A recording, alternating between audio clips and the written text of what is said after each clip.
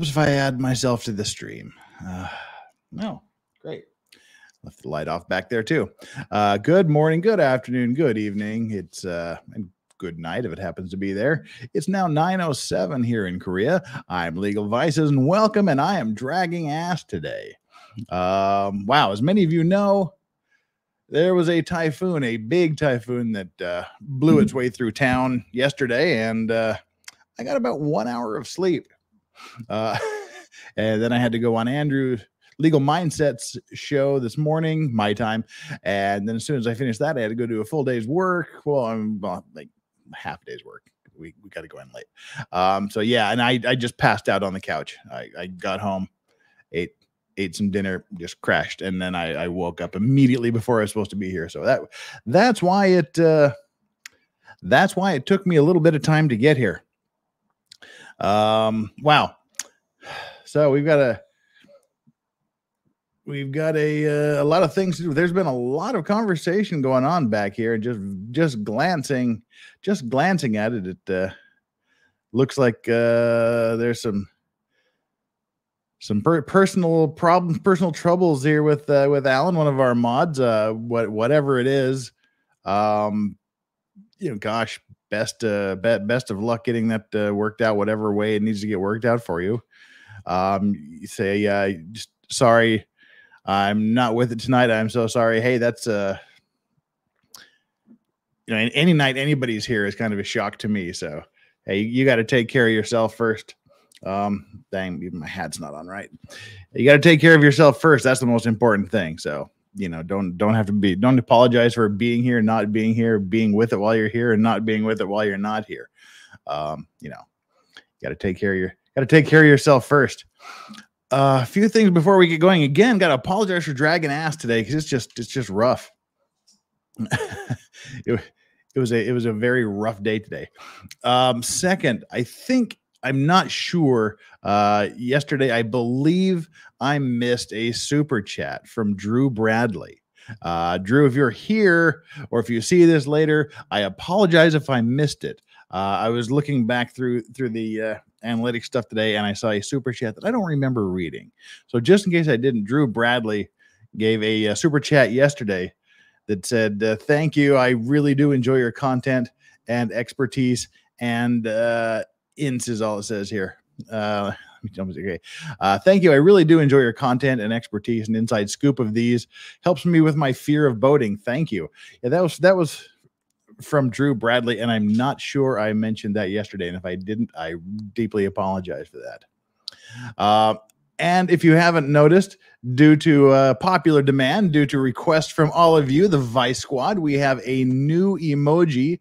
We have the tinfoil hat emoji that was asked for. You can never go wrong with a good tinfoil hat emoji for our Friday, our Unexplained Friday show with Fair and Balanced. So if you want to check out there we go. There's the tinfoil hat emoji from Rose. Thank you so much, Rose. Now let me bring this up here real quick. I don't want to make any mistakes. Yeah, we have 140 members currently, so thank you all so much for that. And most of those came by way of gifts from you amazing people to other amazing people. All of these emojis that I have were made by one of our regular viewers, John Byrne. John Byrne has made all of these emojis that we've been using. So thank you very much for those, John, and especially for the quick turnaround on the tinfoil hat thing. We've got we have one other person who's talking about emojis. So there might be even some more emojis from other people coming down the pike too. But these have all been John Byrne so far. So thank you so much for that, John. That is deeply appreciated. Very quick turnaround time. Okay. Ooh, got to get myself in order. It's a loopy day. Very quickly, because we have a lot of ground to cover. We've got about 2 hours of Marcia Clark to handle on the OJ Simpson side of things. So we'll just get everything out of the way we need to get out of the way really good. John, hey, John, you're here. Thank you so much. Thank you for the shout out, LV. Hey, thank you for the emojis. Anyway, I'm glad to have all of you, even though, not everybody's day is perfect. Alan, whatever it is you're going through, sorry to hear about it, and hope things work out. All right. I am Legal Vices. This is my channel. We are talking OJ Simpson tonight. Last time, if you recall, we were here. We talked about the background of the trial, the alleged murder. Well, they weren't alleged murders. They were the murders and who allegedly committed them. We talked about the famous Bronco chase, the white Bronco chase. Then we went through Chris Darden's opening statements for the prosecution. I gave him a D. If there was something between a D and a D minus, that's what I would have given him. I gave him a D for most of it, and then I sort of kind of downgraded him to a D minus by the end. I thought his argument was structured incorrectly. He was talking about the big details at the beginning, and then he was talking about how how OJ Simpson was abusive and committing DV and controlling and manipulating, and then he would spend tens of minutes just rambling about one particular incident, weird details that had nothing to do with the crime. His voice was really slow and really monotone through the whole thing, and it got really, really bad to the point where we had to sorry to do that to you, where we had to put him on 1.25 speed to make him sound kind of normal, but he still had that monotone to his voice. So he was not a persuasive speaker. He wasn't emphasizing words. He wasn't pounding home particular points. And the weirdest thing of all is he spent a good 3 to 5 minutes at the very, very beginning telling the jury accurately that whatever the lawyers say during their opening statements isn't considered to be evidence. Boom. That is all he had to say. Whatever we say, we're telling you where we're going with this case. We're giving you a roadmap. What we're saying now is not evidence and shouldn't be considered evidence. And then you move on. He spent 3 to 5 minutes saying whatever we say, don't pay attention to what we say. Don't trust anything we say. Don't consider whatever we say evidence. Don't take it to the jury room with you. Whatever we say, whatever the defense says is not evidence. It's not. So basically he spends 5 minutes telling them to ignore everything he says. And then he goes on to tell them that the guy in the other chair is a murderer. So yeah, it was really, really weird. It was really, really bad. And it wasn't as good as I remember. It wasn't as good. Yeah, it wasn't as good as I remember. I don't remember it being that bad at the time. But I promised we would get on with Marcia Clark today because they broke it up into two. Chris Darden spoke first, and Marcia Clark spoke second. We have a super chat from Mortimer Duke. OJ, wow, back when a Kardashian was just an attorney. Yeah, we talked about the Kardashian too, Robert Kardashian, father of Kim and everyone else, except for allegedly one of the Kardashians. The unfounded theory goes that she may be someone else's, but as far as I'm concerned, they're all his. Oh, Flux, you're coming in with a quick one too here. Thank you so much. It's a weird day for all of us. We got a really bad storm here in Maryland right now. Okay, that's what I thought, because when you sent me the DM on Twitter, you said you got my storm. I'm like, what? You just meant a storm generally. I thought you meant you got my typhoon. That's what I'm like. Where the hell are you? I don't want to go to work. The roads are flooding and Panther prison. Yeah, it was so hot here last night because you had to have all the windows closed. The power went out about 4:30, 5 in the morning. I can't remember what time power went out. Couldn't have the fan on. Everything is closed up. It's hot and muggy and humid AF. And I got this gigantic heat rash on my chest, and it was just scratching the hell out of it. But yeah, so that's why I couldn't sleep, mainly because once I did get to sleep, the power goes out. I get this rash. I'm itching it. As soon as I finally go, oh my God, the typhoon is broke, I can go to sleep. The dogs woke up. And then Andrew's stream started. So yeah, poor me. I know. It was just a long day. Everybody seems to be having some issues today. There's just one of those days when people have issues. If you're not having issues, good for you. Right. Before we dive into this, let's take a look at the current state of affairs. We've got 130 concurrent viewers right now, 56 likes. That means almost 2/3 of you haven't done your job. Get down there and hit that like button. We need to like this. We need to get those likes up right about to 131 right now, right off the bat. Hit that like button. That's what we need for YouTube to pay attention to us and get us noticed. And if you haven't subscribed, I'm assuming everybody here now has subscribed because you got the notification and showed up. But if you're just wandering in off the proverbial streets, if you're just kind of coming in out of the internet rain, and this is your first time here, hit that subscribe button if you like what we do. We do lots of this kind of stuff. Tomorrow, I will have Andrew from Legal Mindset on my channel, where we're going to talk about Korea, Korean issues, Korean societal issues in general, and pizza. And we'll be talking about a lot of things with Andrew. Thursday night, U.S. time, Friday morning this time, I will be on Good Logic's channel. And I'm still trying to get Nick on here after that. Nick Recato from Recato Law. Hopefully, I'm shooting for Thursday, and I hope he can do it. Friday will be Fair and Balanced. I'll be over on Fair and Balanced channel for the Unexplained, and I'll do something on my channel. I said out what I was going to do, but I can't remember what it was. I had to think about it. I didn't write it down, and I forgot. So, all right, with that, hit the like button, hit the subscribe button, hit the notification button, and as always, the best way of getting in touch with me, best way of making sure I answer your question, best way I read your statement and comment out whatever is the super chats. Not required. There's no minimum amount that you have to gift to pay me to talk to you. I try to watch the chat, not always possible. I miss a lot of the questions, but the super chats bring it up in nice bright colors. All right, with that out of the way, we will stop that particular grift and get on with the regularly scheduled program. Part 2 of the prosecution's opening statements by Marcia Clark in the People of the State of California versus OJ Simpson. And the dogs are here, so if you hear the snoring, the heavy breathing, the licking, the chomping, whatever it is, it's all the bulldogs, not me. All right. We need to bring up this part, the last part of this day's proceedings. Here we are. And Marcia Clark, Marcia Clark, go. He sat there facing Nicole. Oh, dear. He just stared at her. He just sat there staring at her. I won't make you go through 3 minutes of Christopher Darden again. As you hear it and see it and process it, you'll see that cycle of violence. You'll see how things escalated. You'll see how controlling he is. And you'll see why he was killed on June 12th. This is not character assassination. This is not some tabloid prosecution. The evidence you will hear in this case will be evidence of this defendant's life, his conduct, the things he did.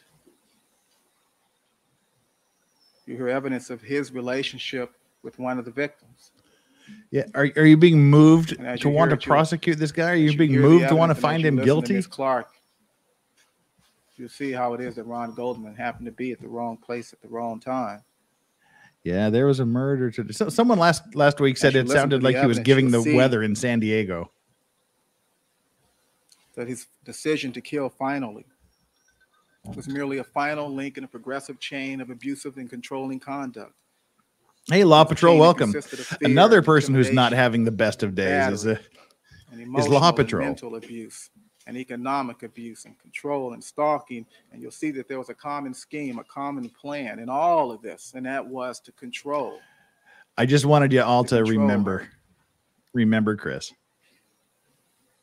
He's almost done. It was all designed just to control her. See, and so everybody that's having a bad day, good luck, cheer up. Hope everything's better. And again, like we talked about this last time, a really quick break in. He gets lost and he just stops, and you can see the hamsters running in the wheels in his brain. And then he just has like this little bout of verbal diarrhea while he tries to collect his thought. And it doesn't work at all. Whatever the reason he does this, whether it's inexperience, whether it's he's freaked out by the cameras, whatever it is, it's not good. Defendant On defend ants. We forgot the defend who ants. committed that final, ultimate act of control. She left him. She was no longer in his control. He was obsessed with her. He could not stand to lose her. And so he murdered her. That's a pretty big leap. And as you hear the evidence in this case, it will become clear that in his mind, she belonged when he to him. stops talking, it feels like time stops And too. if he couldn't have her, then nobody could. I mean, can you see how you can deliver that? You have, he was abusive, he was controlling, and he ultimately decided that she didn't want him, and if he can't have her, no one will. So he killed her. He murdered her in cold blood, and he also killed Ron Goldman, who just happened to be in the wrong place at the wrong time. You can do that, or you can go, well, you know, he was controlling. He couldn't have her, and he decided that if I can't have her, then no one will. Those are two pretty diverse and differing ways of delivering the same line. Show some passion. Show the jury you think this guy is a monster. Thank you. No, thank you. You got a D-. And even OJ is like, what was that? And meanwhile, you know, Shapiro's trying to stay awake.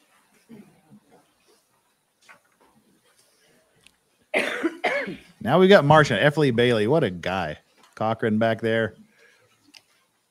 More of the team. Barry Sheck and Kardashian are just over here off to the side by the bailiff.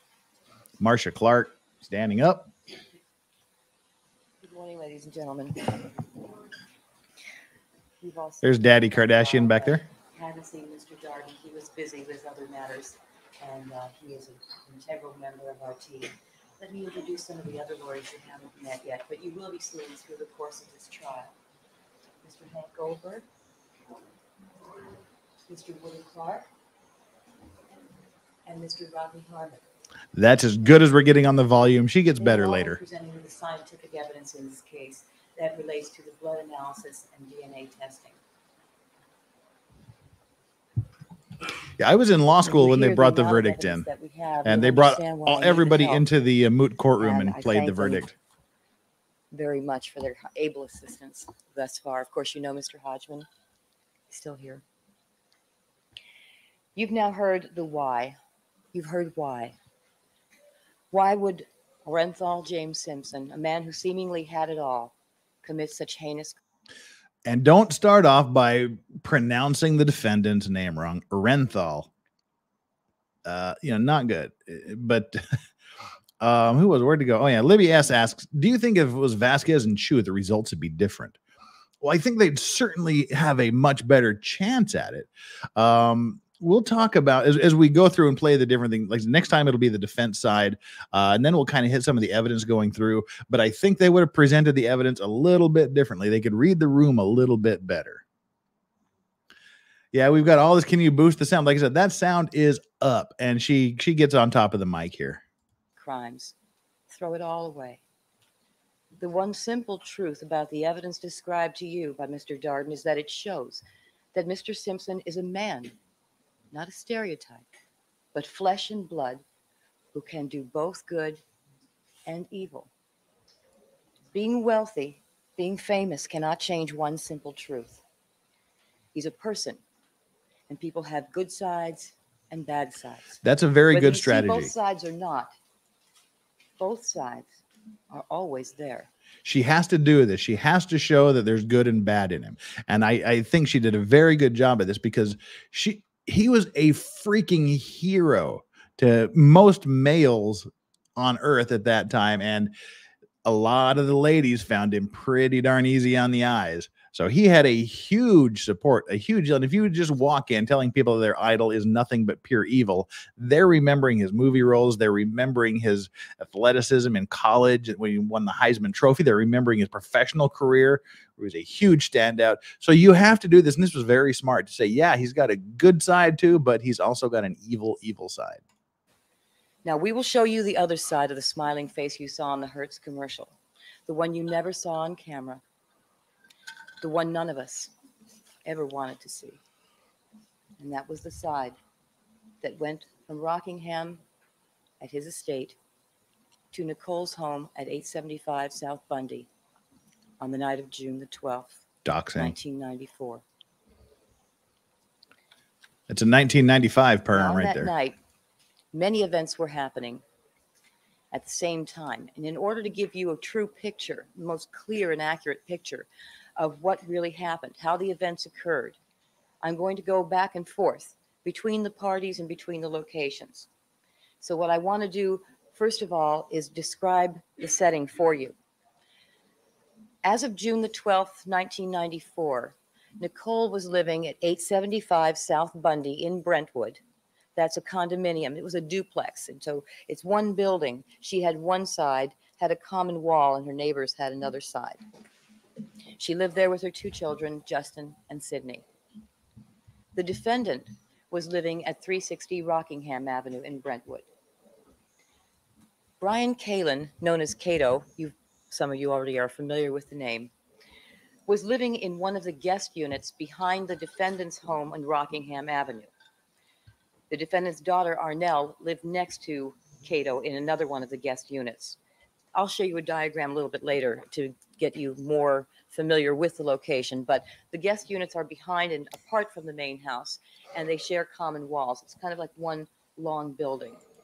So Cato had one, and then Arnell had the next one. Now, the background on Cato, and the evidence will show you, is the following. Cato met Nicole in 1992 after she had left the defendant at a party in Aspen. They remained friendly after that point, not romantically, platonic, just friends. And he went to a party that she gave in Gretna Green in 1993.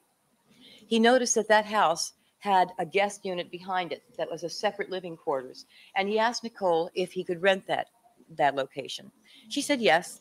She rented it to him for $450 to $500 a month. And he was allowed to reduce that amount if he did babysitting for her. He was very good with the children. So Cato Kalin was one of the original grifters, man. He had it good. He's just kind of basically living for free off of OJ's dime in Nicole's backyard. So I mean, in OJ's backyard. So yeah, you know, he had a good deal going. that was an arrangement that worked well for everyone. However, Nicole decided to move out of Gretna Green in 1994, and she found the residence on Bundy that I described to you. Lumberlaw, yeah, she's talking straight at the jury. Quarters with its own entrance and exit, but it was all under one roof. It didn't have a separate living quarter like the other house did on Gretna Green. The defendant asked Cato not to stay there, not to live under the same roof as Nicole, saying it wouldn't be appropriate. And he asked Cato to come stay in one of the guest units at his house on Rockingham. He told Cato he could stay there for free. Grifter. Cato obviously saw a much better financial situation for himself and agreed. And so in January of 1994, Cato moved to the guest unit behind the defendant's house on Rockingham, and Nicole moved to 875 South Bundy. Let me show you a board now of the Rockingham location.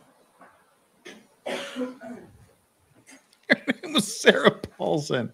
Her name was Sarah Paulson. Nice. Ah, yes, old technology.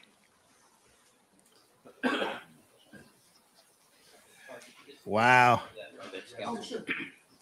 There you go. Yes, I know. Just so they There's some old courtroom technology for you. A giant poster. That's what we did back in the day there. See, I mean, look at these gigantic CT monitors. A few people have some laptop prototypes that just look like bricks. But yeah, hey, that's it. That's how we used to do it back in the old analog days. Make a poster. Just so that which ones are. It's like a show and tell. Diagram of the defendant's home on Rockingham Avenue in Brentwood. Glue sticks. This location here, this area here, is the main house. These rooms that are shown down here are the guest units. Now the guest units close off. They are locked off with a door so that you can't enter from the guest unit into the main house. You see the area here, it's marked Kalen's room. I don't know if you can all read it. That's why I'm pointing to it for you. That is Cato's guest unit. Right next to his unit is an... Mark, if you look on your track, step over to your right so that he can see what you're pointing at.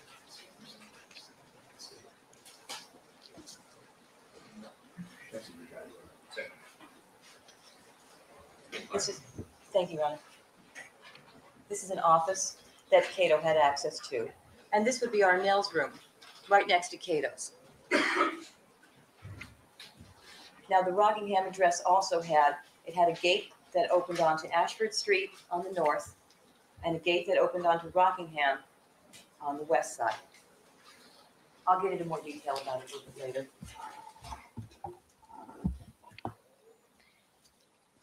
Now, before I really get into the events of the night, And pointers. of June the 12th. Cardboard and pointers. And into all the details. There are a few key points that I want to bring out to you right now. I'll come back to them again, but I want you to bear them in mind.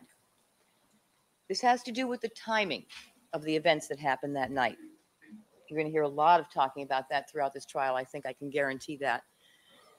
With respect to the timing, the evidence will show that on the night of June the 12th, 1994, the defendant had an hour and 10 minutes of time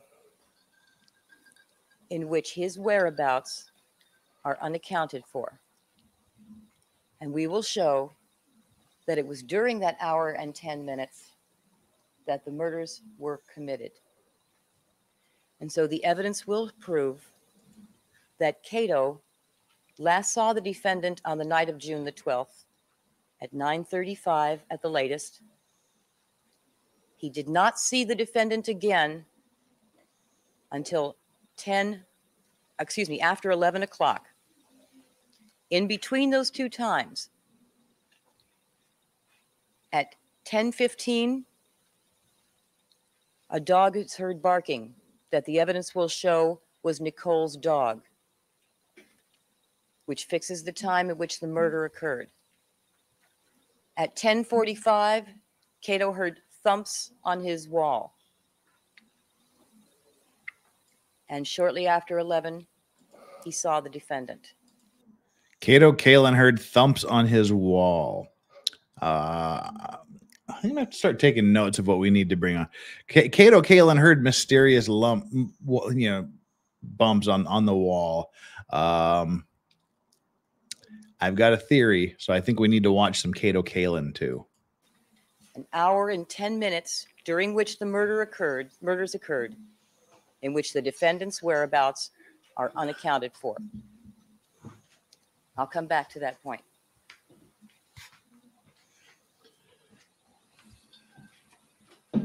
Now, on the night of June the 12th, as Mr. Darden has already described to you, that was the recital for Sydney. It was a dance recital for her school.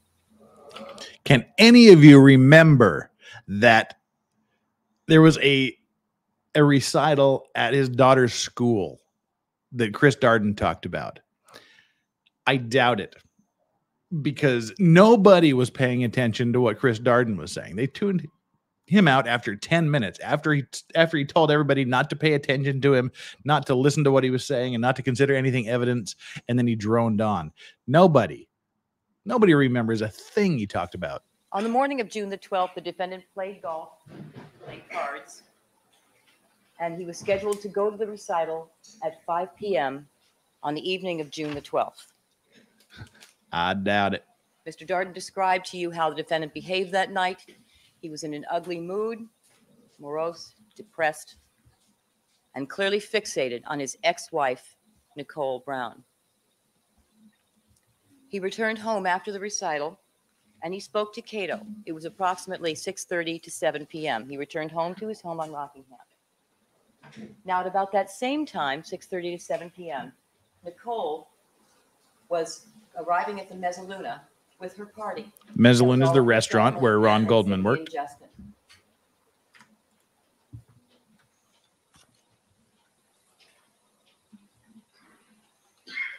Now back at Rockingham, Mr. Simpson spoke to Cato.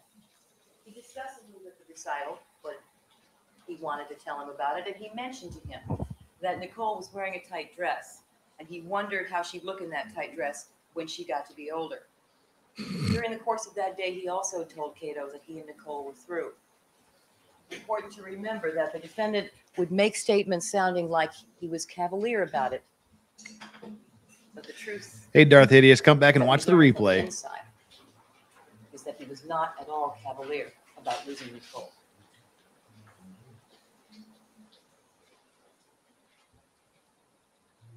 Now, while the defendant is talking to Cato on Rockingham, Nicole and her party arrived at the Mezzaluna for dinner to celebrate Sidney's recital. Ron Goldman was a waiter at the Mezzaluna. He didn't wait on her table that night, but he was working there that night. Nicole was wearing a black halter dress and a black blazer. She left the restaurant with her family at approximately 8:30 p.m. Now, between 8:30 and 9 p.m., Cato was back in his room, and the defendant came out to his room to ask him for some change. The defendant was set to take a flight out that night to Chicago, an 11:45 red-eye. He indicated to Cato that he only had... That's Ron Goldman's parents. He needed smaller change for the sky cap. He asked Cato if he had that smaller change, and Cato said he did. He then told Cato that he was going to go out and get something to eat. Cato asked if he could come along. The defendant said, okay. Cato is the Isaac Baruch of this trial. They went out to the driveway. The defendant drove to McDonald's in his black Bentley. That's styling. Going to Bentley and you're going to McDonald's in your Bentley. The defendant ate his food while he was driving. Cato did not. They got back to 360 Rockingham, and the defendant parked his Bentley in the driveway in the same position in which it was found by the police in the early morning hours of June 13th. When Cato got out of the car, it was 9:30 to 9:35 at the latest. And when he got out of the car, we last saw the defendant standing near the Bentley. Cato walked through the driveway, through the side yard, and back to his room. As soon as he got back to his room, he made a call to his friend in San Diego at 9:37. So we know that the defendant got home between 9:30 to 9:35 at the very latest, based on the timing of the phone call that Cato placed to his friend in San Diego. When Cato left the defendant standing at the Bentley at 9:35, he did not see the defendant again until after 11 p.m. Now, what I'm about to describe to you so is we're a looking series of events we're looking at an that hour and a proves that half. the murders... An hour and a half. You got to keep that in mind. If you say that he was last seen around 9:30 or 9:35, you have to give the defendant the benefit of the doubt. So you have to give the last possible. That's where you have to start these things. So if it was between 9 and 9:35, you have to consider that 9:35 was the last time that OJ was seen, and then 11 o'clock is like an hour and a half later. So that's the window of opportunity. Do you want to? I never knew I had a fetish for perms until now. Okay. The Real Hydro PX, you should bring on Barnes. You should bring Barnes on. He says OJ is innocent, and I would love to hear his side of the story. Followed up with Valhalla awaits. I'm starting to think Barnes is trolling. He never gets into why he thinks OJ was innocent. I'll get it. See, does he say OJ was innocent, or does he say that OJ is not guilty, or does he say what I say? What I say is the state did not meet their burden of proof to prove that he was guilty beyond a reasonable doubt. But yeah, I didn't know Barnes was outspoken on OJ. I'll send Ty a message and see if he wants to join us next time or the time after that. Okay, Barnes says innocent. All right. And break out your popcorn here with Duran, a super sticker. Got the popcorn sticker. Thank you so much. All right. Well, if he says he's innocent, I'd like to. Maybe we should do that towards the end or towards the middle of this, and have him come on and we can discuss it in detail. That would be fun. All right, thanks for the suggestion, guys. That's what we'll do. I'll ask him and see if we can arrange a time if he wants to, and then see if we can arrange a time between 9:35 and 10:45 on the night of June the 12th. So now we've narrowed it down between 9:35 and 10:45. The defendant's whereabouts are unaccounted for. At 9:37, it's an hour and 10 minutes. Juditha Brown, that is Nicole's mother, called the Mezzaluna to see if they had found her prescription glasses that she thought she had left there at dinner that night. Karen Crawford, the bar manager for Mezzaluna, took that call and then went to look for the glasses. I saw your comment on there, Digger. She found them out in the gutter near where the family had gotten out of their car to come into the restaurant. She brought them back into the restaurant, told Juditha that she had found them. Juditha asked her to keep the glasses there. So Ms. Crawford put them into an envelope marked Nicole Simpson prescription glasses. We'll show you photographs of that envelope today. Now, Juditha called Nicole at 9:40 p.m. and told her that the glasses had been found and were being kept at the Mezzaluna at 9:40 p.m. And that was the last time Juditha ever spoke to her daughter, Nicole. So we know she was alive later, around 9:40. Ms. Crawford received a call from Nicole, and they spoke. Ms. Crawford then called Ron Goldman over to the phone. Ron Goldman spoke to Nicole for a few minutes, and when he was done and he hung up, Ms. Crawford gave him the glasses, and he took the envelope containing those glasses.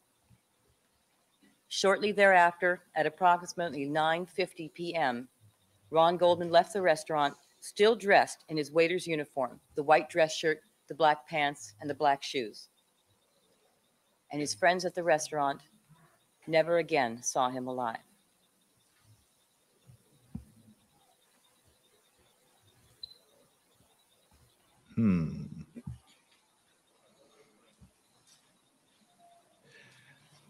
So let's say that was 9:40 called, talked to him. So let's say 9:50 was the last time someone saw him alive. That leaves us a 55-minute window. Which graphic is this?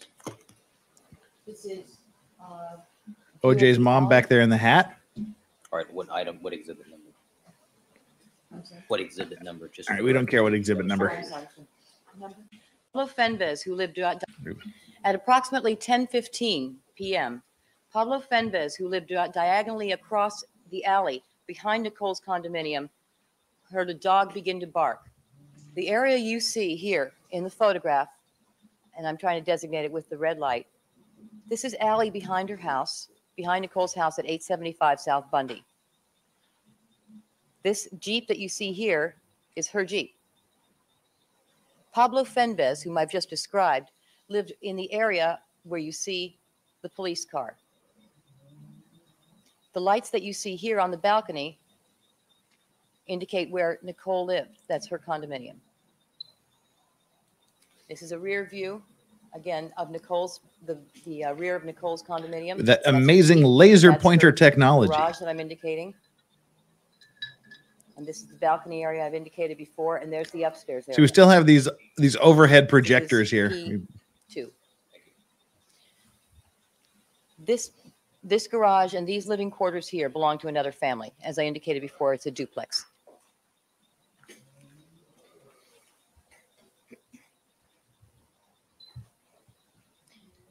So at 10:15, Pablo Fenves heard a dog bark.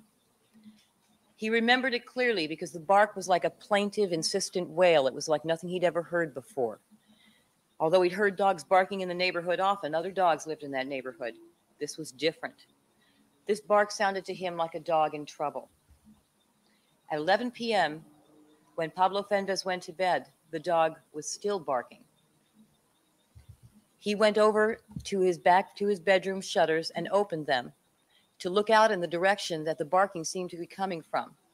And he looked in the direction of Nicole's condominium, which is the direction it seemed to be coming from. And he noticed that there were lights on in the upper floor of her condo. When he fell asleep, shortly after 11 o'clock, the dog was still barking. The evidence will show that this dog, wailing and barking so insistently, was Nicole's white Akita, Cato. Like they named the dog after the tenant. Left to take his dog for a walk at approximately 10:30. At about 10:55, when he got to the corner of Dorothy and Bundy, which is right on the corner of Nicole's, where Nicole lived, maybe one house down, he saw Cato the dog walking alone. The dog was acting very agitated. It seemed to be barking at the house on the corner of Dorothy and Bundy. He couldn't tell which one. And he noticed that the dog had an expensive collar. When he checked it further, looking for tags, he noticed that there was blood on the paws and on the legs of the dog. Although at that time he saw no injury, he assumed there must have been a cut on the paw to cause all that blood. As he continued to walk, the dog began to follow him, but it behaved in a very strange manner, because at the walkway to every house that they passed, the dog would stop and bark insistently. When Steve got home at approximately 11:05, he and his wife discussed what to do with this dog. They sat outside, gave it some water because it seemed very dehydrated, and decided to try and get it to lead them to its owner's home. So they took it out and they started to walk back. But as she's doing a much better job at storytelling than Chris Darden was. I don't know about you, but I'm actually interested in hearing where this story's going. Taking notes of the times, taking notice of who was doing what, but I'm still interested in what the story is. Where's this story going? Tell me more, Marcia. Tell me more rather than, God, Chris, would you just shut up? Take me to your leader. I thought Cato was a dog, and that was the twist. There's more than one Cato. Dun, dun, dun. So, yeah, I think she's doing a much better job in pulling you into the story, in narrating what happened on that night. Darden did none of that. He was all over the damn time map. I think she's showing some emotion. She's showing some intensity. She's not getting, and unfortunately, that's a problem that women lawyers have. And I think it was really, really evident in the Amber Heard Johnny Depp trial, where you had two women lawyers, two female lawyers to compare and contrast. Women run the risk, and it's just a thing. I don't know if I have no idea where it comes from, but women can sound very, very bitchy if they try to get too emotional. They can sound bitchy and whiny and naggy.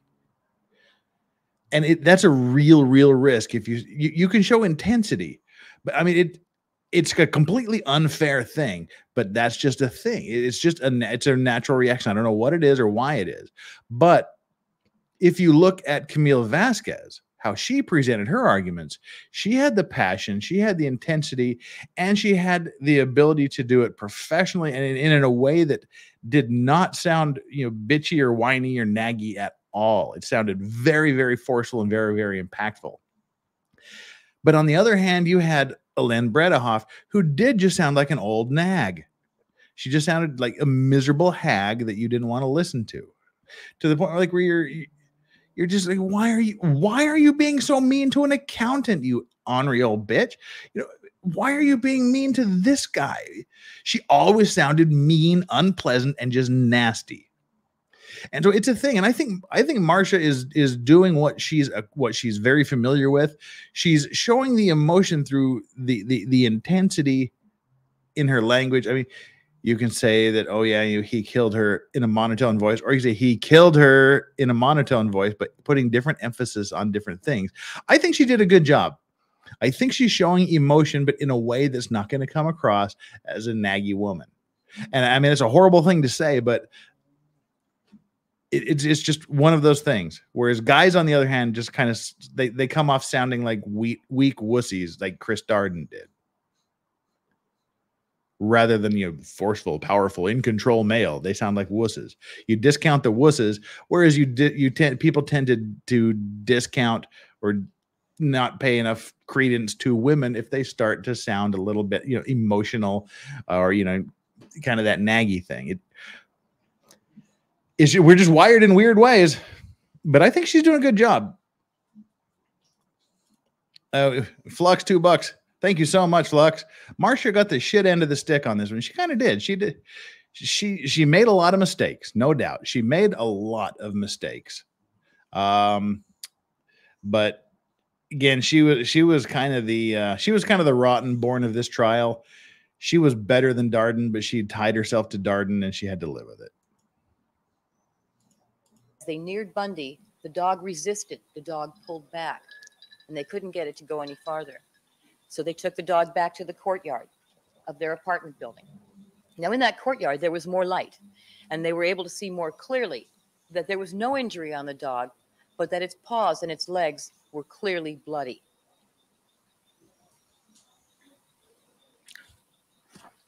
Now, Steve Schwab later gave that dog to another neighbor in his apartment building, Sukru Bostepi. You'll see them testify in this courtroom. And Sukru Bostepi agreed to take care of the dog for the night. But again, the dog was acting very agitated with Sukru Bostepi. He tried to take him inside the apartment, and he was sniffing and scratching and trying to get out. So he tried to do the same thing that Steve did. And he took the dog out for a walk, hoping it would lead him back to the owner's home. As they went south on Bundy, the dog started pulling harder and harder until they got to the location of 875 South Bundy. And there at the pathway leading up to that home, the dog stopped. And the dog looked up the pathway. And that made Sukru look up the pathway. And there he saw a sight that he'll never forget. He saw the body of Nicole Brown lying at the foot of the steps in a pool of blood. Now I'm going to backtrack for a moment and talk about Rockingham. See, and here's the difference. Again, this is one of the differences between how the cameras in the courtroom used to be and how they are now. This camera is roving. There's a cameraman that could be distracting people by moving the camera around. These were not small cameras back in the day. These were giant television cameras. So he's up on it's up on the stand there, and it's being moved around. So you don't see the cameras panning around the courtroom much like this. You'll see mostly one on the judge, one on whatever lawyer is speaking, one on the defendant, and maybe one showing out towards the audience. But they're mostly all static, except for the one on the lawyer. And that's how they always cut to when they leave the courtroom. It goes up to the court crest and whatnot. So I mean, this is just random courtroom where they're talking about horrible, shitty things that happened to Ron and Nicole. So the camera will zoom in on the faces of Ron and Nicole's parents while they're talking about these things. When they're talking about what the defendant did, they zoom in on OJ's face. This was like this was the early days. This is when they were still figuring out how to effectively and properly use cameras in the courtroom. Let's mention Cato. Old white dude? Old white dude? You mean this guy here, F. Lee Bailey? F. Lee Bailey is a legend. We talked a little bit about F. Lee Bailey last time. Dude would never cry. He would make you cry. He's seen it and done it all. At 9:37, he was on the phone to his friend in San Diego. He was on that phone for 7 minutes. That call ended at 9:44, at which point, after trying to use a typewriter in that office I showed you before, which is right next to his guest unit. This be the room right here. He called his friend Rachel Ferreira.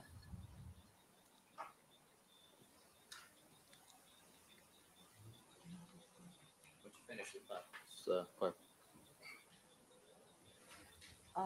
It goes into, it's kind of better to break here, if that's all right with the court.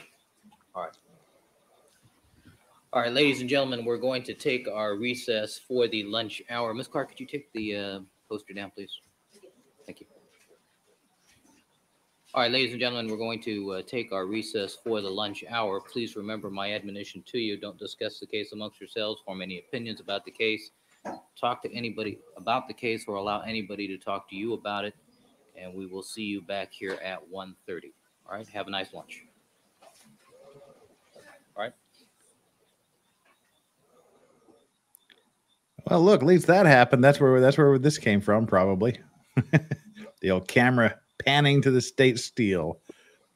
I think this is it. All yeah. Right. Good afternoon, counsel. Is there anything we need to address before? Did you see that? That's what we don't see enough of it in videotapes these days. We don't see that videotape splicing edit there. All right. Good afternoon, counsel. Is there anything we need to address before we invite the jurors to rejoin us? Mr. Cochran? Mr. Cochran. Well, they took their morning break, so I'll take the evening grift break right here now. Hey, what do we got going on? We've got 249 concurrent viewers and 141 likes. So 100 of you just need to go down there and slap that like button real quick. Wow, my dog just moved the entire desk. Newcomer XX making use of the tinfoil hat, which became the source of our most recent emoji for members. Thank you so much for the super sticker, the submerged hippos.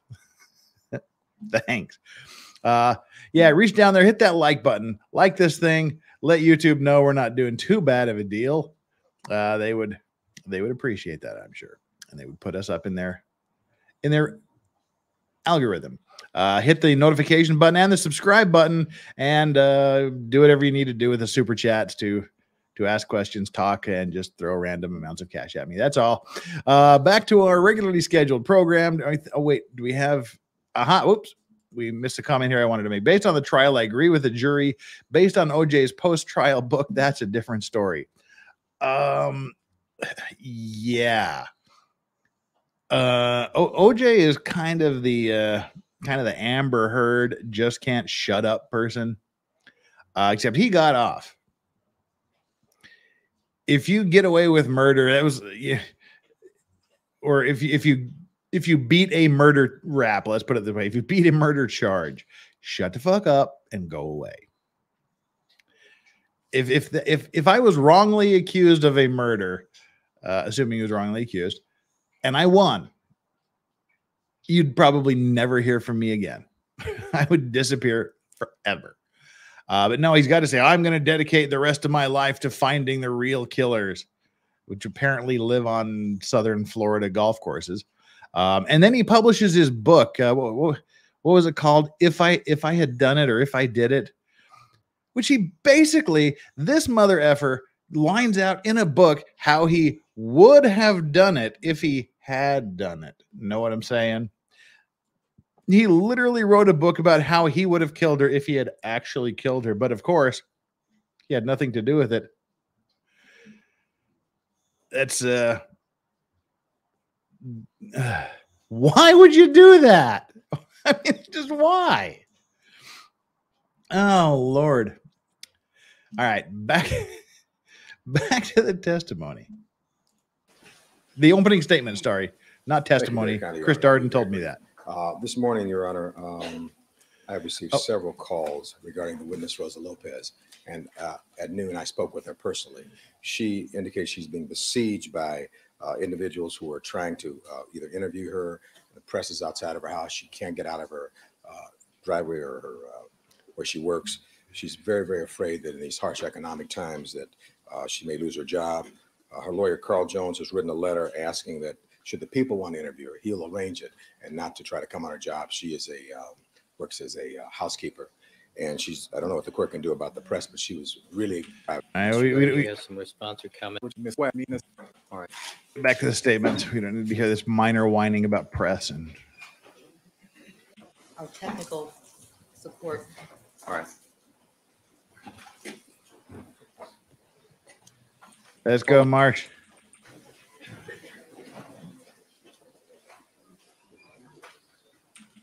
Judge, we're having technical issues. Get the jury back in.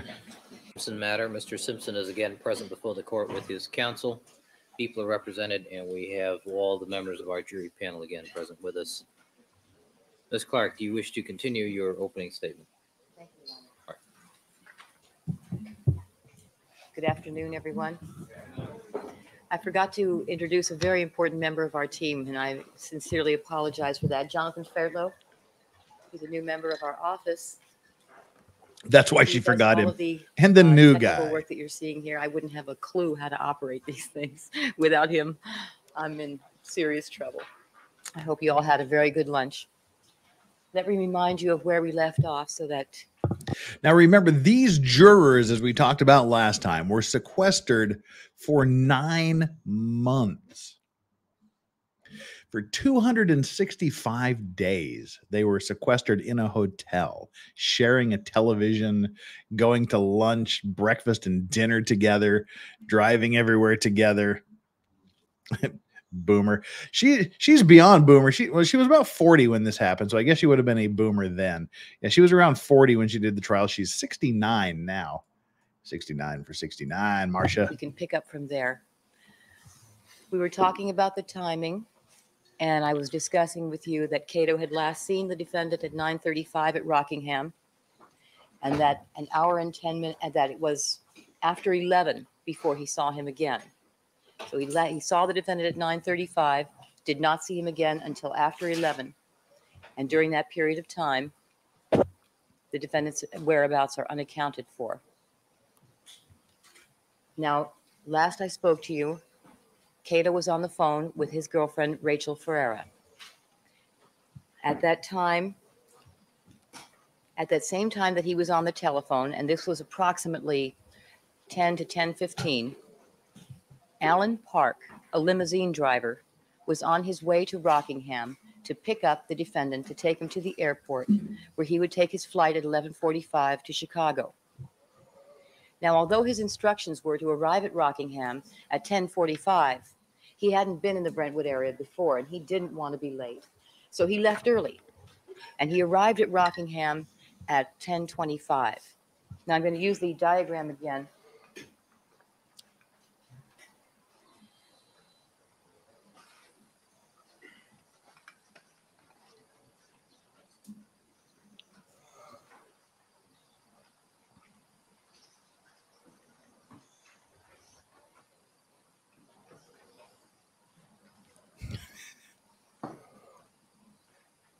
What's a diorama? When Alan Park It's the pulled up diorama-rama. on Ashford Street, he parked across the street from the defendant's residence, got out of his car, sat behind it on the curb, and had a cigarette. Ooh, Janice Driver He got back in remembers. his car at He about was a good witness. 10:30. Sat in his car for a few minutes listening to the radio, and at 10:35, he decided that he would go and look at the Rockingham gate to see if that drive-in would be easier for him than the Ashford Street gate. What I should tell you right here is that he was driving a stretch limousine, and that has a very hard time making tight curves. He wanted to be able to pull up in front of the front door. Spankings for all the jury. Baggage. And so he wanted to see if the Hey, man, this was 90s hot. more easy for him. This was than the 90s Ashford heroin Street. chic, you know. So he decided to pull down to Rockingham. Pulled the limousine down to Rockingham, all the way down to the point where the driver's side window would be parallel with the Rockingham gate, so he could look inside. Now, in doing that, he had to pass right by the curb area just north of the Rockingham gate. And what he noticed when he pulled to that area that was right in his field of view is that there was no car parked there. No white Ford Bronco. And it was 10:39. That's very important. We'll come back to that again. He looked down the driveway and he saw that that looked like a tighter turn even than Ashford. So he backed the limousine up Rockingham Avenue and made a left turn onto the Ashford Street and pulled right up to the Ashford gate. When I say he pulled right up to the Ashford gate, On this photograph, you see the Ashford gate of the defendant's residence. He actually had the grill of the car almost touching the gate, facing inward toward it. Photograph. I thought we gave the court. It's P 29. Thank you. Officer, grab your junk is still in the background. Your Honor, so the court won't have to inquire after every photograph. We've given a list to the court for each and every one with. Well, I think you should make the record, counsel. You should tell us which this is. Because the clerk can't see, clerk has the list. She can't see directly the video. So you need to tell me which video we're using, which graphic we're using. Very well, Your Honor. I'll ask that Jonathan Fairlow be allowed to. Fine. Thank you, Your Honor. Come on, Marcia. That's a rookie move there. Hey, Holly Midlife, welcome. Now that's a rookie move to not tell them. You should say, okay, referring to evidence, whatever, exhibit, whatever. She's like, okay, on this picture. He's like, well, what picture? Well, they know what evidence number. Well, it needs to be on the record. Somebody reads the record. They're like, well, what the hell picture is she referring to? And then she grudging like, okay, a judge, whatever. That's what she should be doing. She knows she should be doing. She just hadn't been doing it. I mean, there's no excuse for not doing that. Name your exhibit and then talk about it.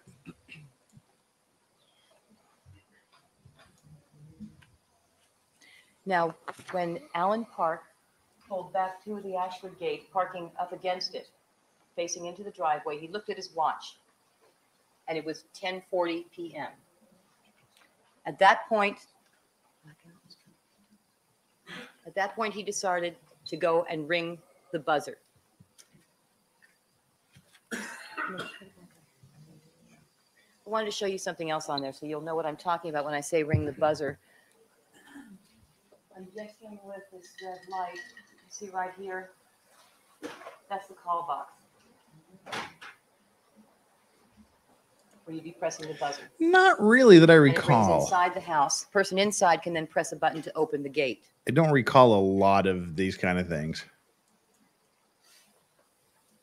At 10:40, he began to ring the buzzer. He could hear it sound, but there was no answer.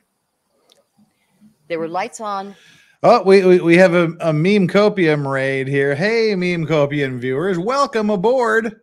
Good to have you here. We're going through the prosecutor's opening statements in the OJ Simpson trial, part 2. So great. We've got a copium meme, a meme copium raid. Thank you so much. Welcome aboard. Sit back and enjoy the ride. And while you're here, make sure you hit the like button because that's why you're here. Raiders, hit that like button. We just jumped to 272 concurrent viewers and only 183 likes. So 100 of you get down there, hit that like button. Boom. Oh, we've got some new subscribers suddenly too. Thank you for the meme copium new subscribers. That's what we're looking for. Right now we are listening to Marcia Clark give the prosecutors the concluding part of the prosecutor's opening statements in the trial of the people of California versus OJ Simpson in the murder trial of OJ Simpson from 1995. Again, for those of you that are just joining, hate to do this for the third time for you that have been sitting through this whole thing, but for the newcomers, I try to read the chat as much as possible and respond to questions and issues. But if there's a question you really want answered or something really important you want to have to say, or if you just want to do it for whatever the hell reason you have in mind, super chats are the way to go. Super chats are guaranteed to be read. Legal Mindset is here too. Welcome aboard, Legal Mindset. And how can I have the collar on the suit? Didn't see what happened before that, but for those of you that heard earlier, I will have Legal Mindset on tomorrow, where we're going to be talking about Korea, things Korean society in general, wherever the random discussions that we always have end up, and we will also be addressing the issue of pizza. Can't get through tomorrow without pizza.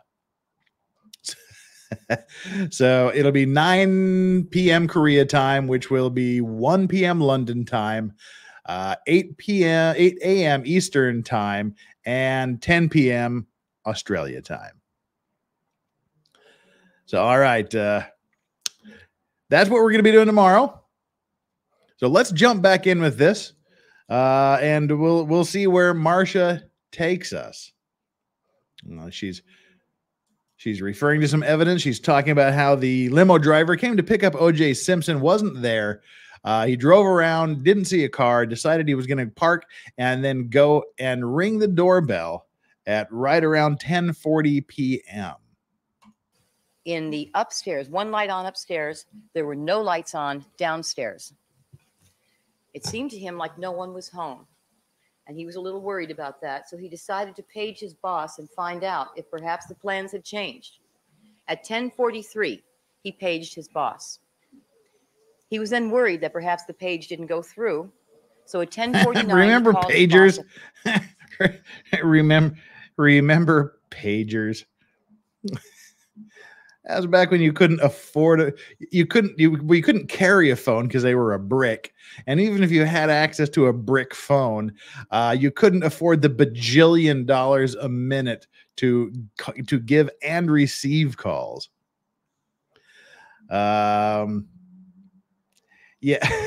So everybody had pagers, and I think we were talking about I was talking about this with somebody on somebody's stream, but that was back in the day when pagers were in the earlier stages here in Korea. There would be like little collar rings where girls would call each other so that their pagers would go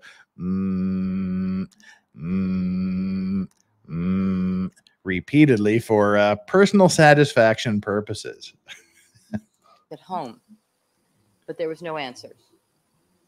He then got out and pushed the buzzer at the Ashford gate a few more times. Still got no answer. Now, during this period of time, Cato is still in his room on the phone with his girlfriend, Rachel.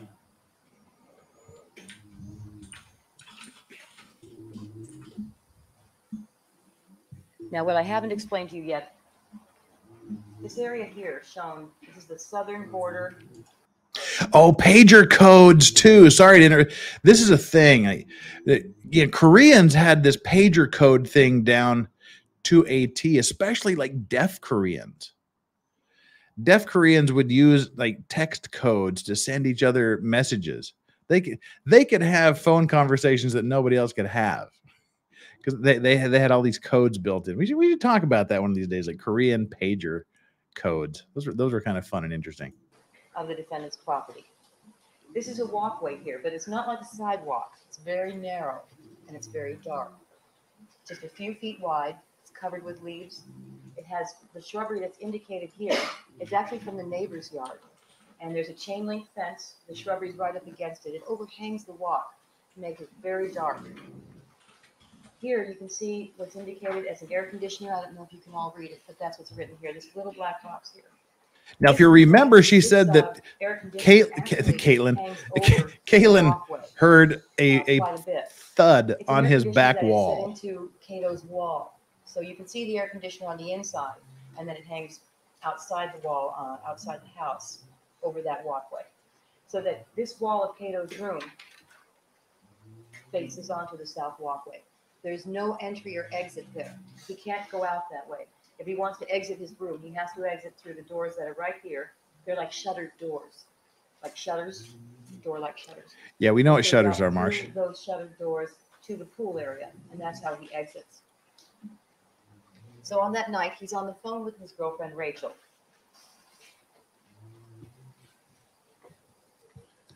Andrew, I sent you a link if you want to join in on the watch party over here. Okay, what's indicated here? P what? P4. What's indicated here? Oh, hey, look, there's Darden, Chris Darden here, who screws the case. Shrubbery from the neighbor's yard and the chain link fence. Thank you, 200-watt studio. And this is the air conditioner right here that I'm circling. That air conditioner is for Cato's room. It's set into his wall. This is the walkway. You can see how dark and narrow it is. This is a shot taken during the daytime. Now, as soon as we have a better view, we'll introduce you to the crowd of people here.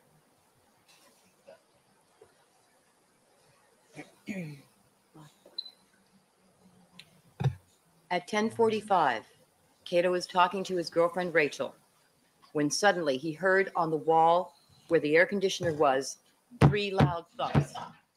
The thumps were so loud. Thanks, The Marcia. picture on that wall actually moved. Cato was alarmed. He asked Rachel, "Have we had an earthquake?" When she said she hadn't felt any, he became even more alarmed.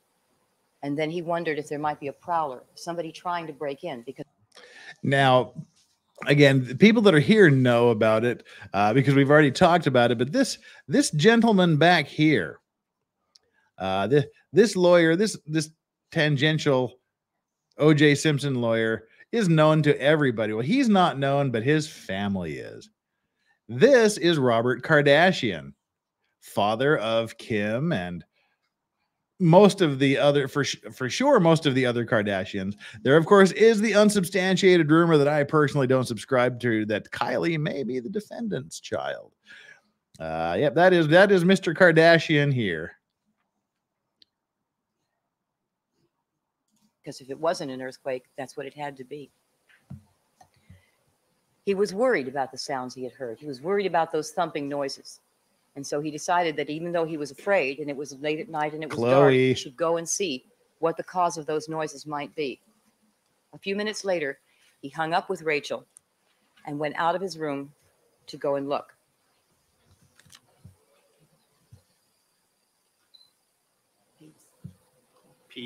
Yeah, this is a picture of Cato's room. I didn't mean to say Kylie. I meant Chloe. I pride myself in not knowing who the damn Kardashians are. But yeah, Chloe was the one. In the wall. The part of the wall that you can't see in this photograph, which would be actually over here, the opposite side of the bed, is where the picture was hanging that moved when the thumps were made. Some people may say. Referred to, you can see them here at the left edge of this photograph. See them better here. This is taken from the head of the bed facing outward. These are the shuttered doors that lead out to the pool area.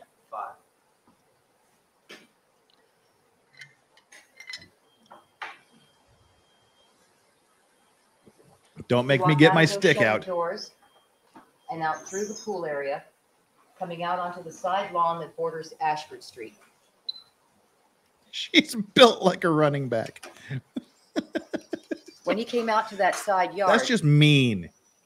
Shame on you, you degenerate. He saw the limousine that was pulled up to the Ashford gate. Get it? See, But he figured that degenerate. the defendant had already made Never contact mind. with him, was about to let him in anyway, and didn't pay any further attention because he was very distracted by what the cause of those noises might be.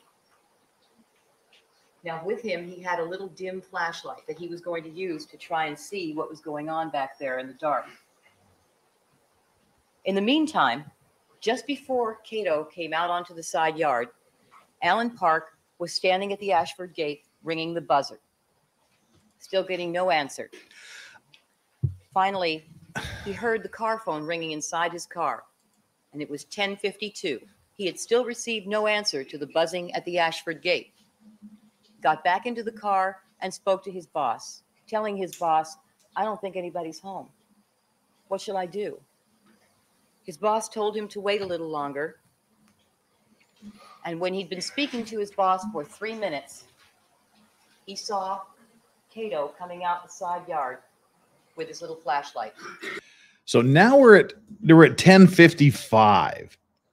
And if you remember, OJ had ordered the limo to be there at 10:45 because he had to get to the airport for an 11:45 flight. Thank you so much, 200 Watt Studios. OJ went from hurt to hurt. Now, all you youngsters that don't remember OJ Simpson, he used to be the spokesman for Hertz Rent-A-Car, and that was like his deal because he was like, you know, he was Mr. Football Player. He'd be like running through the airports trying to get to the Hertz counter and things. So that was his deal. Yeah, so that's the joke. If you have to explain it, it's not funny kind of a joke, but that's funny. He went from Hertz to Hertz.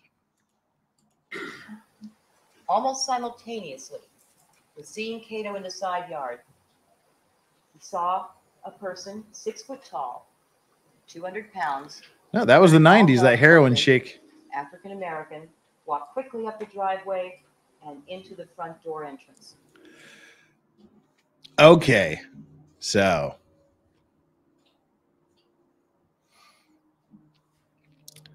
there you go. 10:55 is right there at that moment is when they allegedly saw OJ Simpson, or a black man, run across the driveway and into OJ's house. So that gives us, from the last time that someone had seen him or talked to him, was around 9:35. But the dog was barking at 10:15, and he shows back up at 10:52. So can he get from point A to point B, murder the heck out of two people, and get back all in the space of about an hour and 20 minutes? Immediately, as that person entered the house, the downstairs lights went on.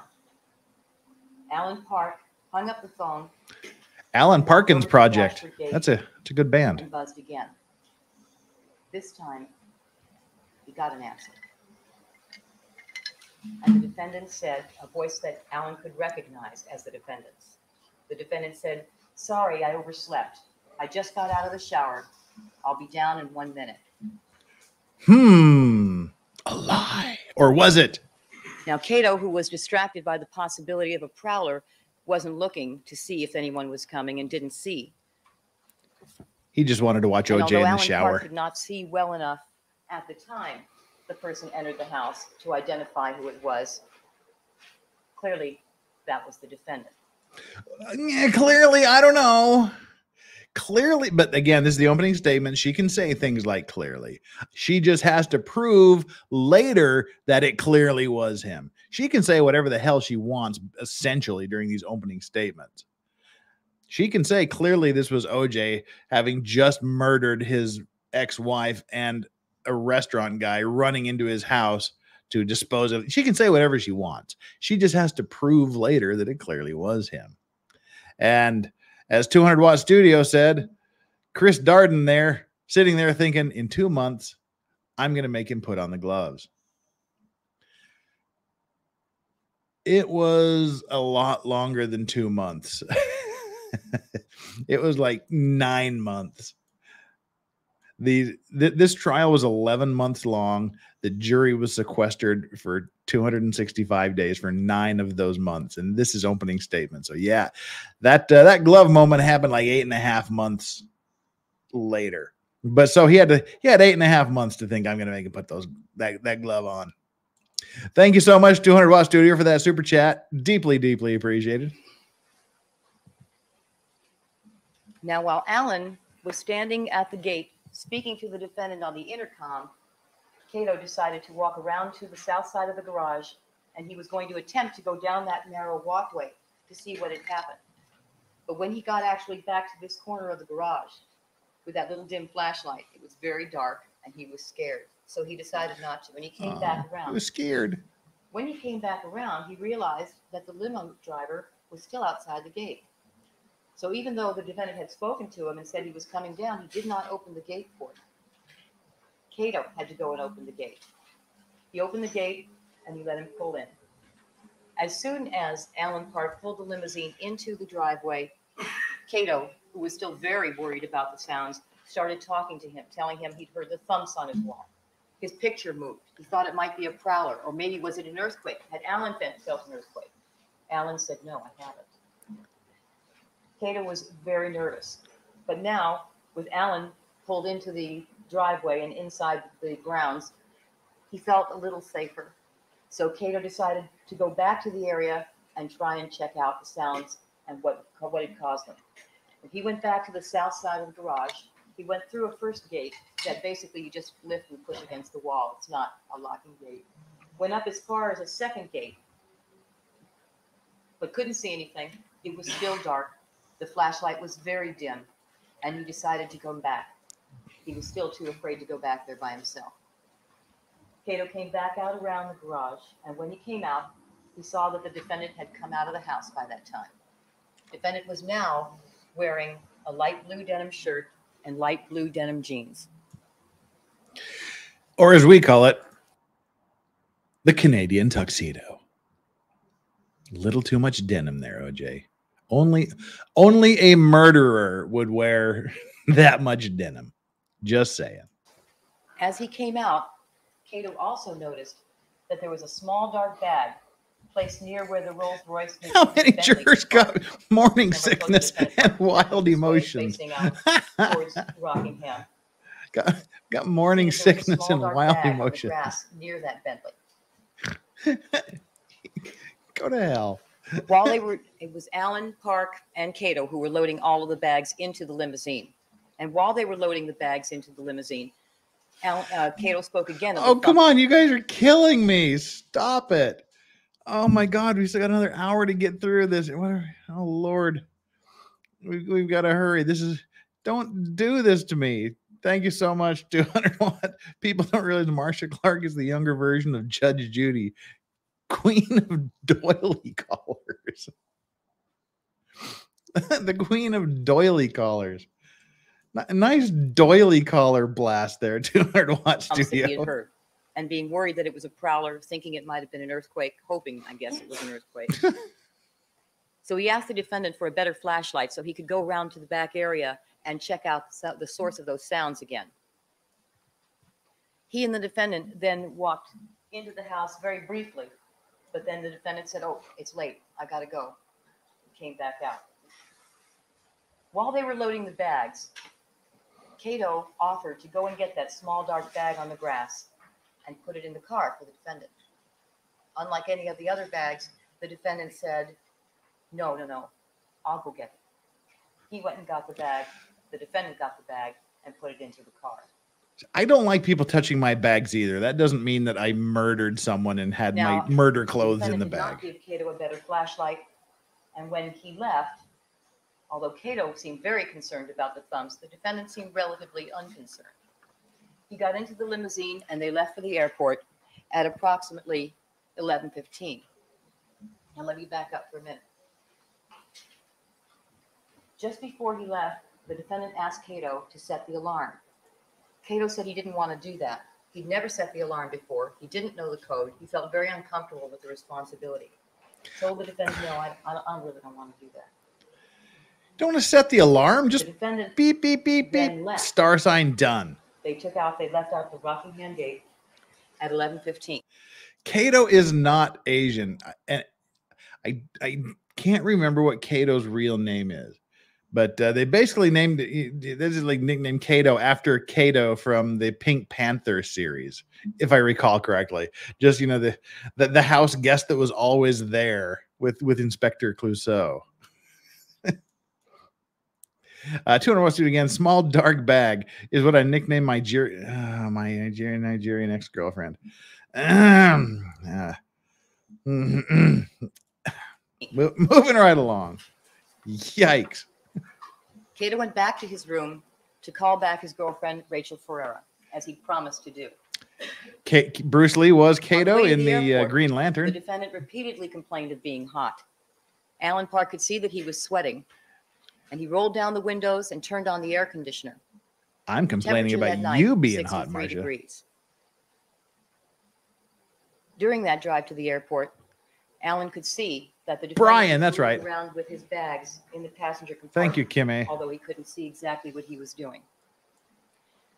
They arrived at the airport at 11:30, and that small dark bag that the defendant insisted on putting in the car himself was never seen again after the defendant left for Chicago. Now, during the time the defendant was driving to the airport, Cato was on the phone again with his girlfriend, Rachel. During that phone call, there was a call waiting interruption. Call was interrupted by the defendant. The defendant told him, I need you to set the alarm. I forgot to set the alarm. He had to give Cato the security code and tell him where to go and set the alarm. There was a keypad outside the front entrance, the front door. Now, in the 6 months that Cato had been living there, the defendant had never asked him to set the alarm before, had never had to give him the security code before. This was the very first time that had ever happened.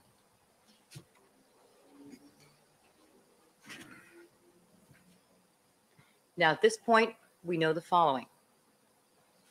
talk to you about the timing again. Again, good job of summing up. She tells some compelling stories. She presents something in a positive light. I mean, in a positive light for the prosecution. She paints a good picture. And she's not really slow, monotone like Chris Darden was. She presents it well. She presents a good, logical progression of a story. And now she's summarizing it. She's summarizing the salient points. That's one of the things you want to do as an effective speaker. Say you tell them again, and then tell them what you told them. So repeat. Keep it pounding it in their heads. Livesander, thank you so much for the super chat. I sent you an email on some recent interviews of Cato and Adam Carolla show, and Cato interviewing the lead investigator. Thanks for the content. Yeah, Cato is still famous for being Cato 30 years later. 27 years later. Thanks for sending those. I'll check them out. Oops, I clicked on the wrong thing. There we go.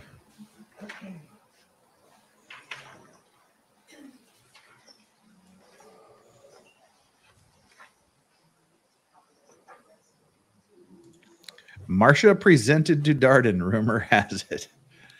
Thanks again, 200 Watt Studio, I think. Cato last saw the defendant at 9:35 when he was standing by that black Bentley after they'd come back from McDonald's. 40 minutes later, at 10:15, we hear Nicole's dog barking, that loud, insistent bark that went on and on and on. And it would be safe to assume that it was very shortly within that period of time that the murders occurred. When Alan Park drove over to Rockingham and saw that the defendant's Bronco was not there at the Rockingham gate, it was 10:39. And so we know that the defendant had not yet returned home. The drive to between Rockingham and Bundy was timed, taking a normal rate of speed. I must admit, I like the new tinfoil hat emojis. I like those. 6 minutes. Just so you can see the relationship of the two locations.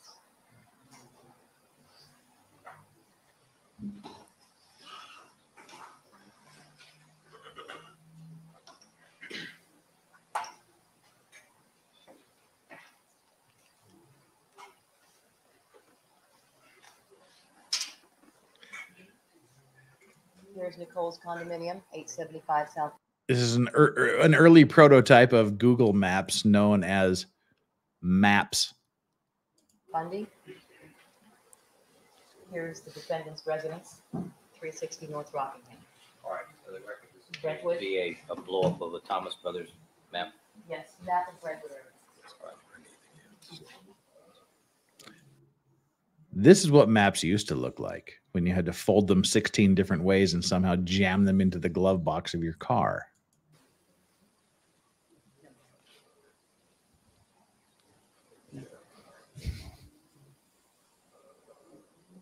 Wouldn't it be wild if they had like street views back then and there was like a street view of just like bodies on the stairs? So at 9:35, last side of Maps go on the 40 wall. minutes later at 10:15, the dog is barking. Nicole's dog is barking. At 10:45, half an hour later, we hear the thumps on the wall. This leaves us between 9:35 and 10:45 for the defendant to drive from Rockingham to Bundy and back, a total of 12 minutes, which leaves him a full hour to commit the murders. LA traffic, I'd like to see you do that. I really would like to see you do that in 12 minutes in Now let's go LA back traffic. to Nicole's home on 875 South Bundy. Now I'm going to show you what Sukru Bastepi saw when Nicole's dog took him to 875 South Bundy. Again, very powerful here. Telling him she's going to describe the murder scene. Get that in the jurors' heads. That's what you want to do. Get that in there so they can have this horrific idea and image going through their head. 200 Watt Studio at it again with another super chat. I purposely haven't read this one yet. I'm preparing myself. Okay, actually, this is a blow up of a page from a Thomas Guide, a binder of maps of Los Angeles you used before GPS. Oh, good. That was a safe message to read. I had prepared myself for something more in line with the last messages, super chats from you.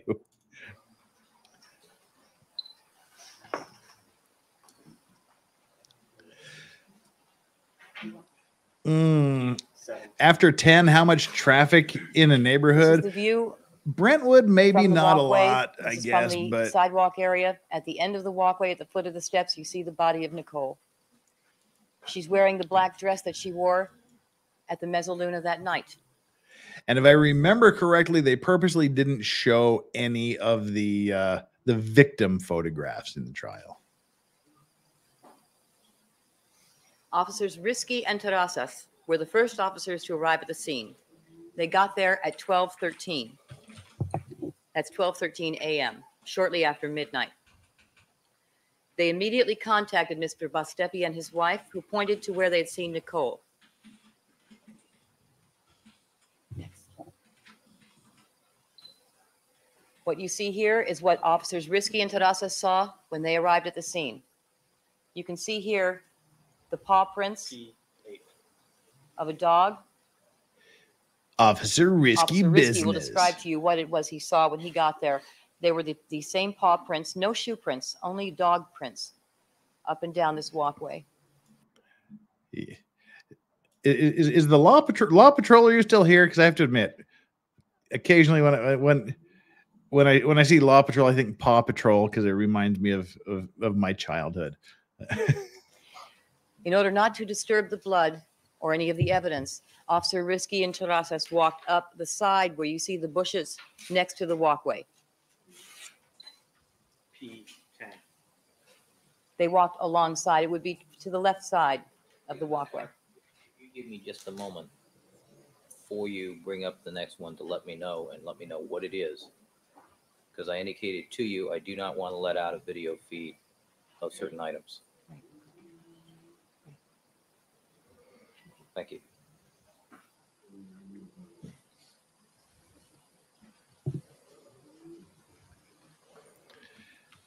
Yes, we are covering OJ Simpson. Officer Risky went all the way up to the end of. Robert, you got no notification? Well, that sucks.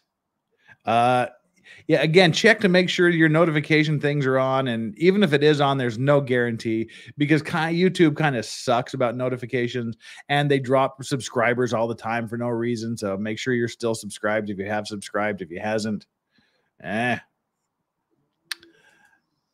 200-watt studio. Thank you again. Officer Risky was known for overeating fast food. You're not wrong.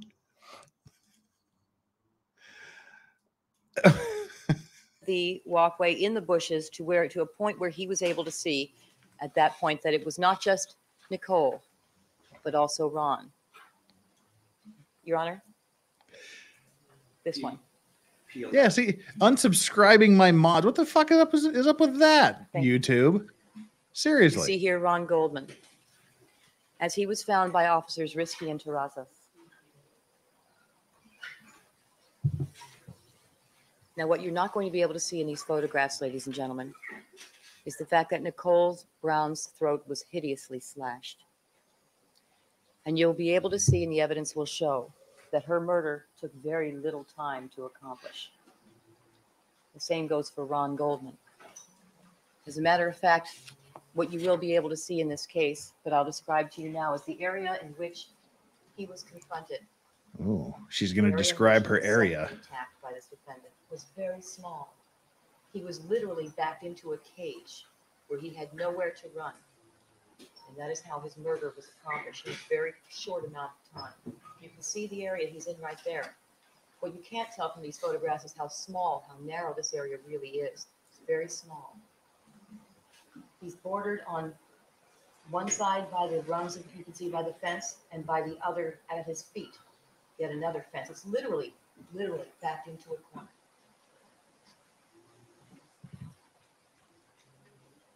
Now, so you can see the relationship, how close Nicole and Ron actually were. have a diagram.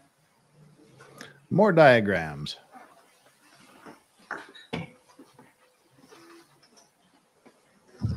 The infamous Bundy residence.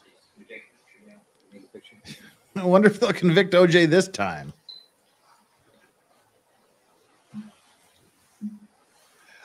Oh, I thought they weren't going to show the crime scenes What this here. board shows you, and this is a board you want to call 875 South Bundy Drive, depicting. I don't both remember backyard seeing this at trial. And both of the victims.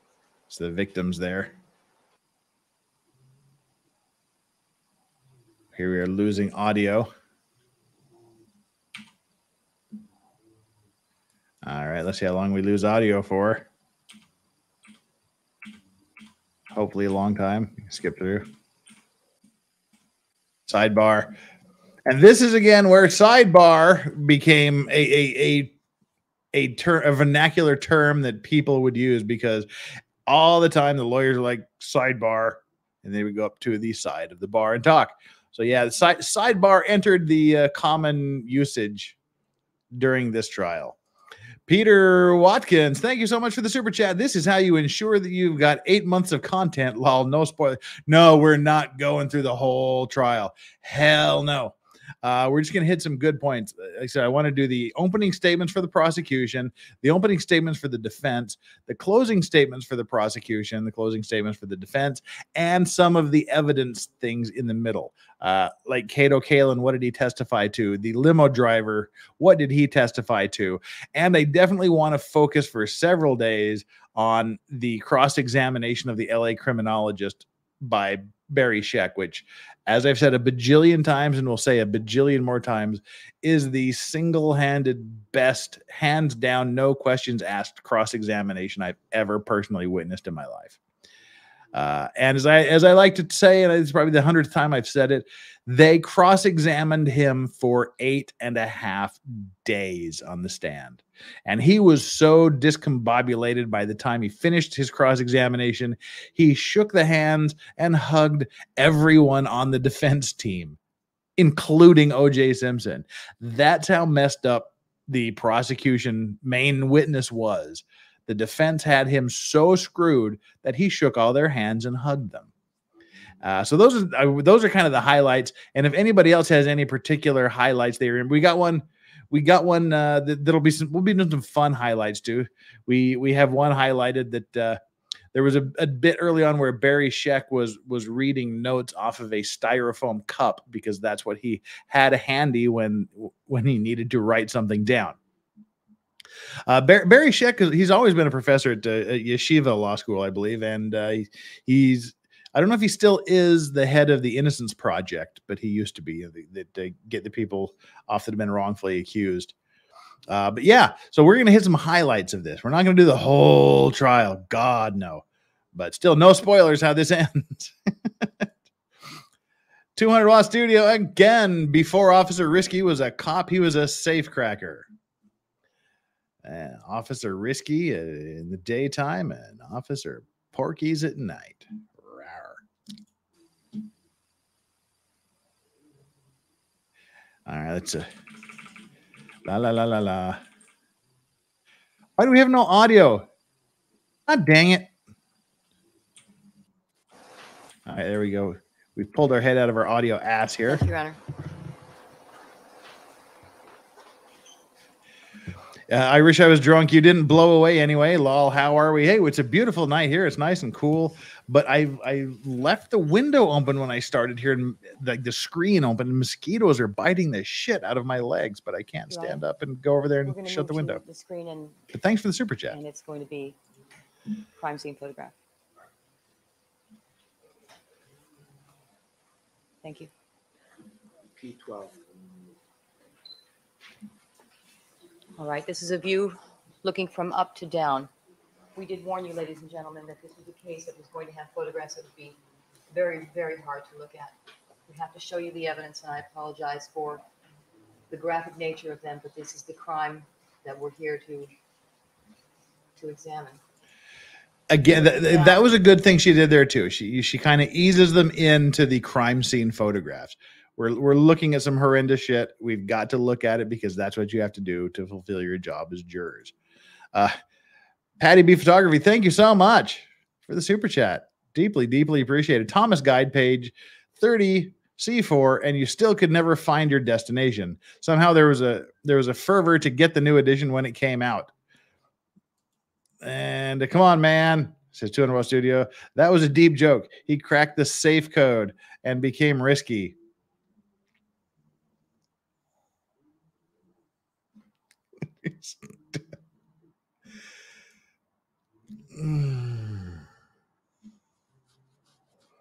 Cracked the safe code and became risky. Thank you for that. But Patty, thank you more for yours. Just kidding. It's both deeply appreciated. Oh, careful there. You make sure you use your left hand for that, Marcia. What the officer is pointing to is the ski cap and the glove that I've just shown you in the photographs. You can see it now in relation to Nicole. At the top of the photograph, you can just see the boot of Ron Goldman, and you can see the envelope in between them. The envelope. That is the scene as it was found by officers Risky and Terraza. P13. There's a close-up. You can see now underneath the plant. It was harder to see before from a distance. The glove and the ski cap. What you can also see here is the bloody shoe print. We'll be showing you more of those. All right, Ms. Park, I'm going to delete this one video. Okay.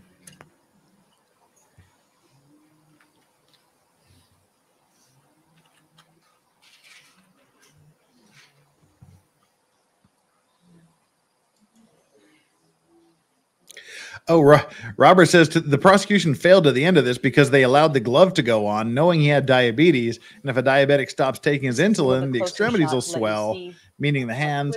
Also, he stopped taking arthritis medicine. The wet leather shrinks. He had on latex gloves that don't go in well.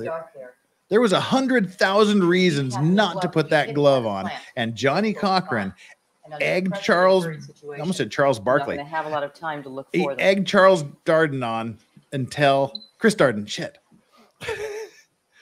Damn it. Upon seeing that what you've just egged here, Chris Darden into putting that glove Risky on. went and notified his supervisor, who arrived at 12:30. A crime scene was immediately set up. Yellow tape was placed in front of the residence and behind the residence in order to make sure that no one would walk in and disturb any of the evidence. After the arrival of his supervisor, Officer Risky entered the condominium. Now, what I should tell you is that when he came to the scene, he found the body of Nicole. He could see the front door of the condo, and it was standing wide open. So she had just come outside when she was attacked. He went inside, thinking that there might be a suspect inside, and looked all through the house.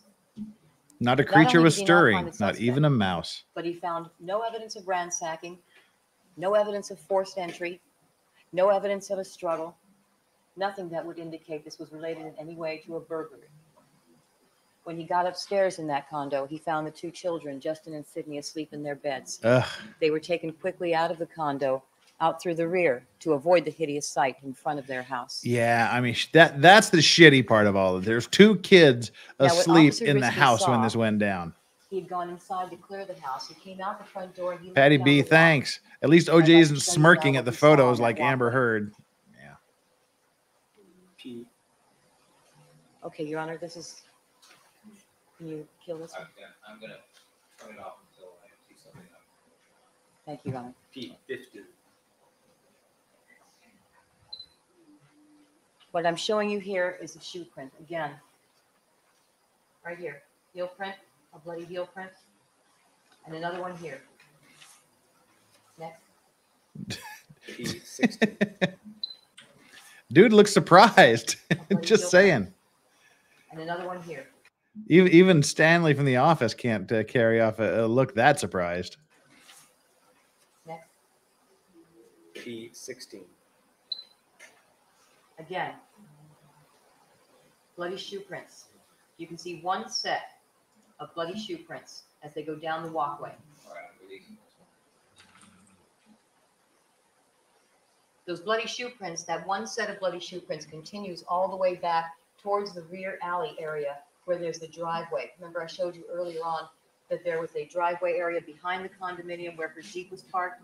These bloody shoe prints are all in the same direction, leaving the bodies of Ron and Nicole, going towards the back area. P17. And you can see them here again in a perspective shot. I'm circling with the red. Well, some of you can see them. We don't get to. About halfway down the walkway, they start to fade out as the blood is picked up by the sidewalk. What Officer Risky also saw were that there were blood drops just to the left of those bloody shoe prints. So next to that single set of bloody shoe prints leaving the scene, you had blood drops to the left of them. P18. These markers here indicate where there were blood drops found. And close up. P19. It's a close-up of 112 that you saw farther in the distance, the blood drop. P18 again. That gives you the perspective. Now I can show you what I was talking about. Here's a bloody shoe print. To the left, blood drop. Off farther, see this one I'm circling here, close up. P21. Another blood drop. You can see that it is to the left again of a bloody shoe print. You can see if that's a heel you're looking at there. P22.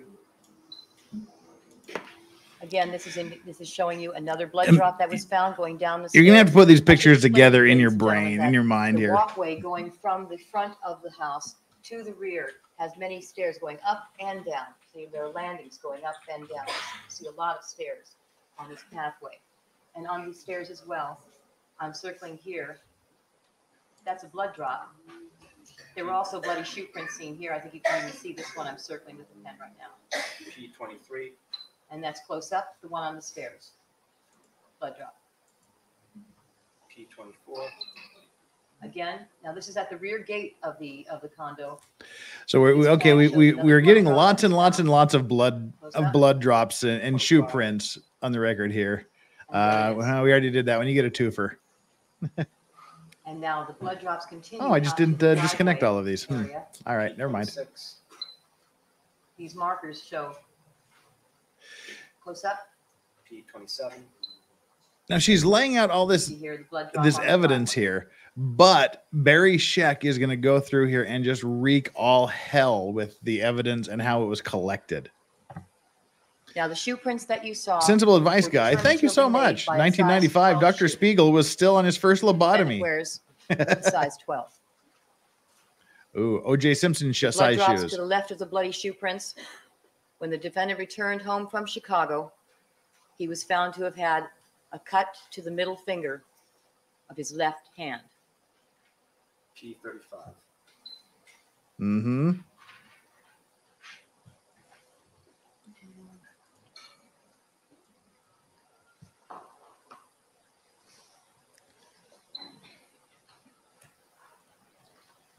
The case was assigned to the Robbery Homicide Division. Detectives Philip Van Adder and Tom Lang, the investigating officers assigned to handle the case. They arrived at the scene just after 4 a.m., and they viewed the crime scene and the evidence as I've just described it to you. They found the same things that Officer Risky found. Given the fact that there were 2 young children being held at the station pending some adult who could take charge of them, they determined that they would go and make notification to the defendant. They then proceeded to the defendant's house. Now, they got to the defendant's house at approximately 5 a.m. At that time, they started to ring the Ashford gate, and they buzzed, but they got no answer. Now, at that point, they could see there were lights on in the house, there were cars in the driveway, but no one was answering. They eventually got the defendant's home phone number, called it repeatedly, but again, they got no answer. Then the detective saw the white Ford Bronco parked at the Rockingham gate. P30.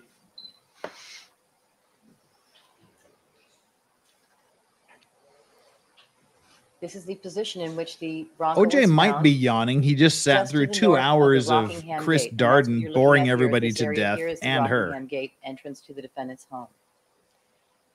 This is the location that Alan Park drove by earlier that night at 10:39 and saw that there was no Bronco there at that time.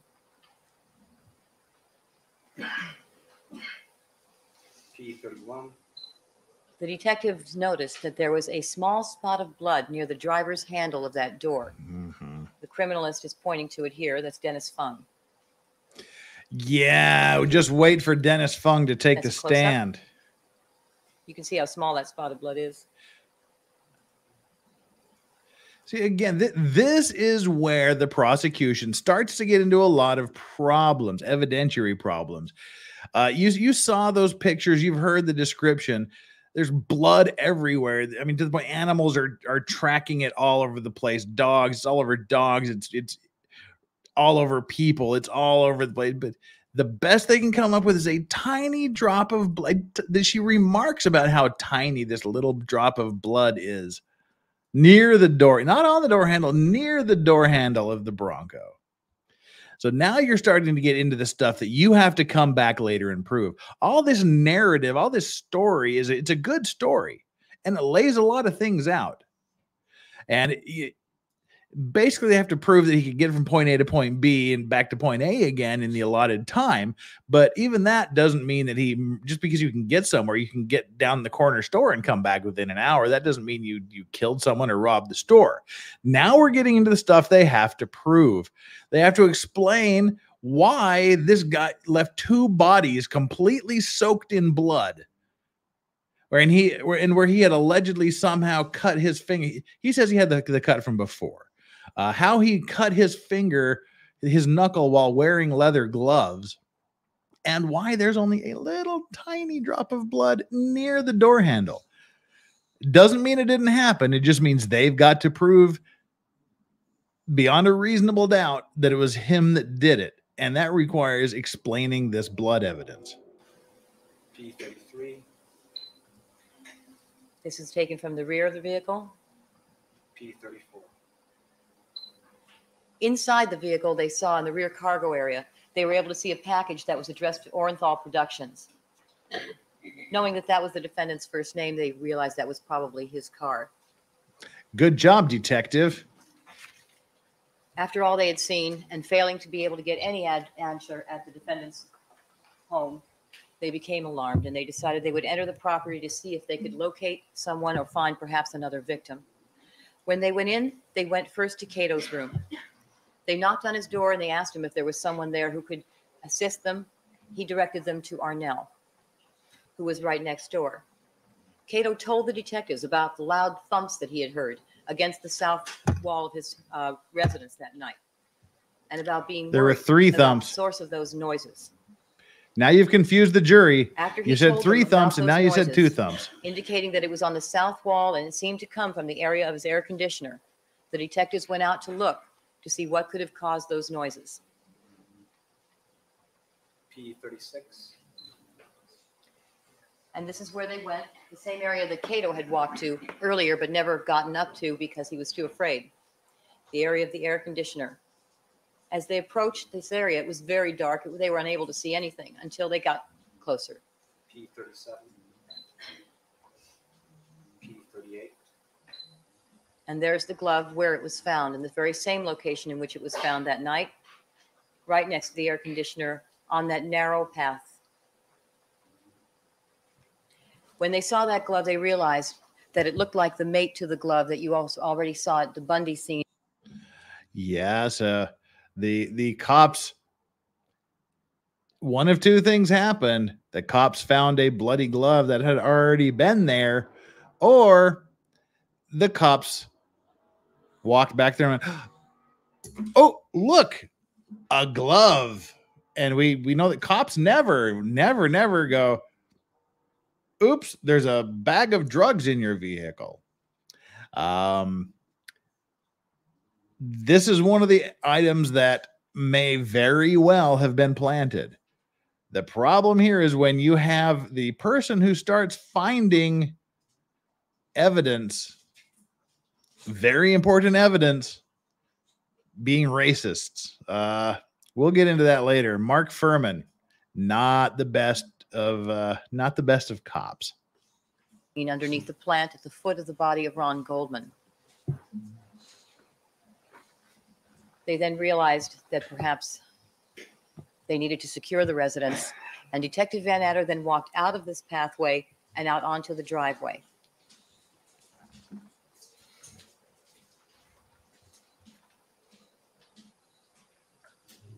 P40. I don't ever When he remember walked out onto anyone the mentioning driveway, what any Detective cut in the Van Adder glove saw, ever. now that it was becoming light, it was at least 6 o'clock in the morning at that point, were blood drops on the driveway that led from the Bronco and all the way into the house. P41. And close up, P42. and there's the blood drop, one of the blood drops that was seen. On the, P43.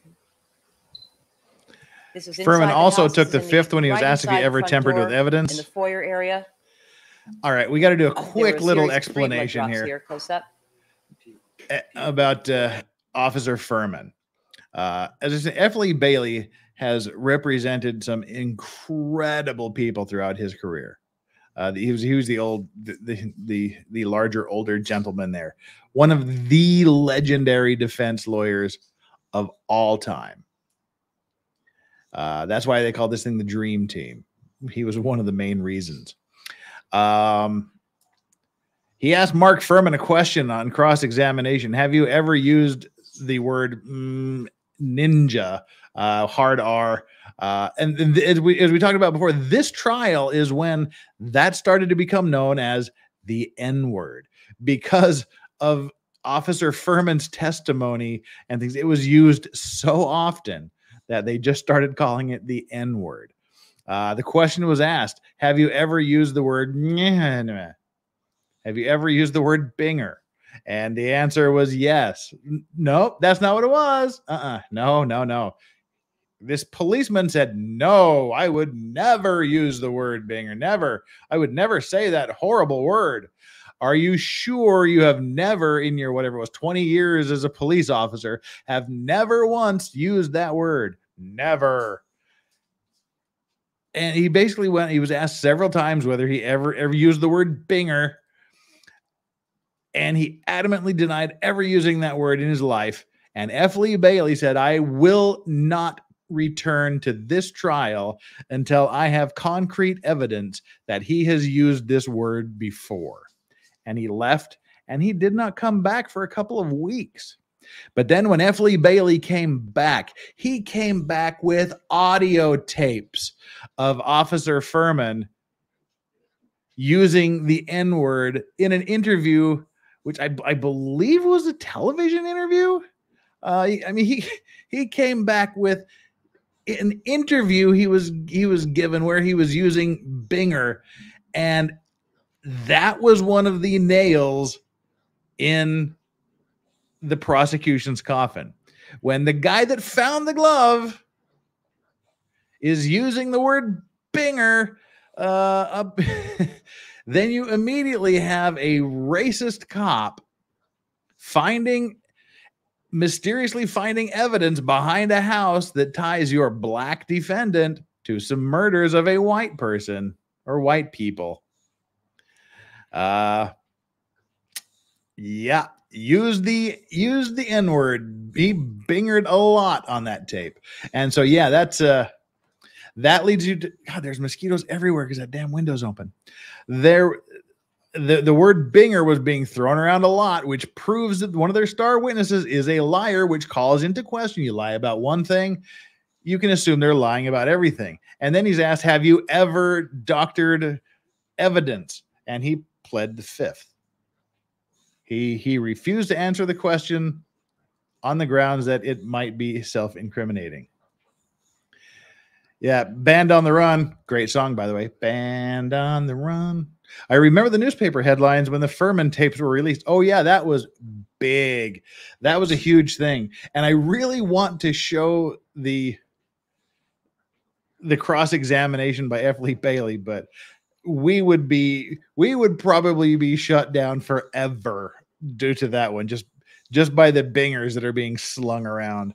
Might have to see if I can edit some of them out or bleep them out. But yeah, that's why we're talking about Mark Furman here. He was the cop that found the glove, that denied ever using racist language, and was eventually shown very clearly to use the okay. Kimmy, we'll talk about that in a second. So he was shown to be able to use that word quite a bit, and that called into question everything he'd done. Kimmy said, "Legal advice: turn off the camera and close your windows. We can wait a few seconds." Yeah, well, I'll probably do that when we start here. We'll let it play for a second because I'm getting eaten alive by mosquitoes. Weird how mosquitoes come out after these typhoons and whatnot. So yeah, that's it. So all of this evidence about finding the glove behind the air conditioner in a place where no one had noticed it except for Officer Furman really called this into question later. You can see them here. I'm circling them. I'll be right back. Having seen all of this, the detectives then realized that this was not just an occasion to make notification, that in fact they had uncovered evidence that indicated that the defendant had committed these murders. They secured the home and prepared to conduct a search. Criminalist Dennis Fung arrived at Rockingham at about 7 a.m., where he began to test all of the blood drops they had found. He tested the Bronco, and then he tested the drops on the driveway, determined that the drops on the driveway were indeed blood. Then he went to test the glove and found that it too contained blood. Okay. A search Let me of the plug house my headphones in here. inside the house revealed, among other things, Fell over a dog. rumpled socks at the foot of the defendant's bed in Hi his again. bedroom. P45. You see there the socks that I just spoke of. This is exactly where they were found, in that condition. P46. Close up.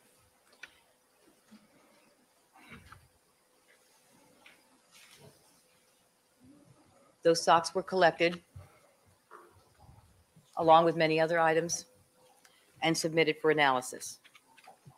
Now, the defendant's Bronco that you earlier saw in Rockingham proved to be locked. They couldn't find any keys for it. They couldn't get into it. So it was towed in a locked condition to the print shed, which is an area where the police keep large items that need to be fingerprinted, where they can keep it locked up. They towed it to the print shed and did not open it until the 14th, when they opened it by use of a Slim Jim. You'll probably hear some discussion of things that occurred with that Bronco after the 15th, and they may be interesting, but they have nothing to do with the evidence that was recovered on the 14th. And a search for blood was conducted of that Bronco on June the 14th. Those items were recovered, the blood was collected, and it was analyzed. And those items that we'll be talking about today that were analyzed were recovered from the Bronco on June the 14th. Now, all of the items I've just shown you were collected and submitted for examination and analysis. And what you have here is a trail of blood from Bundy Drive to Rockingham Avenue and into the defendant's very bedroom, linked by the defendant's white Ford Bronco. Do we really, though, Marcia? I'm not going to go into the details right now with you, ladies and gentlemen, about the manner in which evidence was collected. Yeah. Or the manner. And the manner in which evidence was collected, that's what Barry Scheck literally committed murder. Well, I mean, and by literally, I mean figuratively, committed murder on Dennis Fung on the stand for 8.5 days of cross-examination. Was on what a ridiculously shitty job he, as L.A. coroner, LA criminologist, did collecting evidence at the scene. 8.5 days of horror testimony. So yeah, probably a good thing you didn't talk about it here. It just would have made it worse. In which it was all analyzed. We have experts for that. But I do want to make some general comments in order to point out a few things right now, just to dispel any misconceptions anyone might have about evidence collection and analysis. First of all, collecting blood stains is a very simple thing. You or I could do it. Not really. And I tell you this because I'm not that good mechanically or scientifically, but even I could do it. What you do is you take a very small square of cotton and you put distilled water on it and you soak up the stain. There's no magic. Anyone can do it. It's just like you would go and soak up a spill in your kitchen. Not very different. Now, many laboratories or many police agencies use lab technicians for that. You know, people that don't have a bachelor's of science or any particular degree in criminalistics or forensics. Forensics is a science of crime scene analysis and investigation. Many of them don't use anyone with a degree in that, but LAPD does. Yeah, Marcia is correct. Collecting blood is easy, but collecting blood properly to use as evidence is not so easy. LAPD uses criminalists who are people that have Bachelor of Science. That attorney looks like Chuck Norris. In forensic science, the science of crime scene analysis. So they actually use people that are overqualified for the job. A likely issue in this case will be the testimony of the coroner.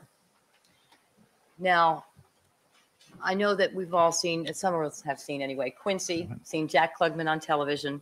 Quincy, goes out to investigate. Jesus. Yeah, this is old. If you're talking like Quincy. Anybody remember watching Quincy? Quincy was a medical examiner show way back in the day. Investigate the crime, and he finds out who did it. In the general course of things, although there is a coroner's investigator. That No, you're coming up next time I pause. For collecting the body from the scene and getting it to the coroner's office intact. What the coroner does is the coroner looks at the body to determine cause of death. Ladies and gentlemen, I can guarantee you one thing in this trial: there will be no dispute as to cause of death. No one will argue about what the cause of death was for Ron Goldman and Nicole Brown. The issue that will be raised is the time of death. Now, what can a coroner do for you with respect to time of death? The coroner can never really be that precise. A coroner can tell you, just based on his examination of the body, he can usually bring it down to a range of within 3 hours, between 9 and midnight, between midnight and 3. But if you want to pinpoint the time to within a minute, 10 minutes, a half hour, or even an hour or 2 hours, a coroner, solely by his examination of the body, cannot do it. We always have to, and that's true in any case.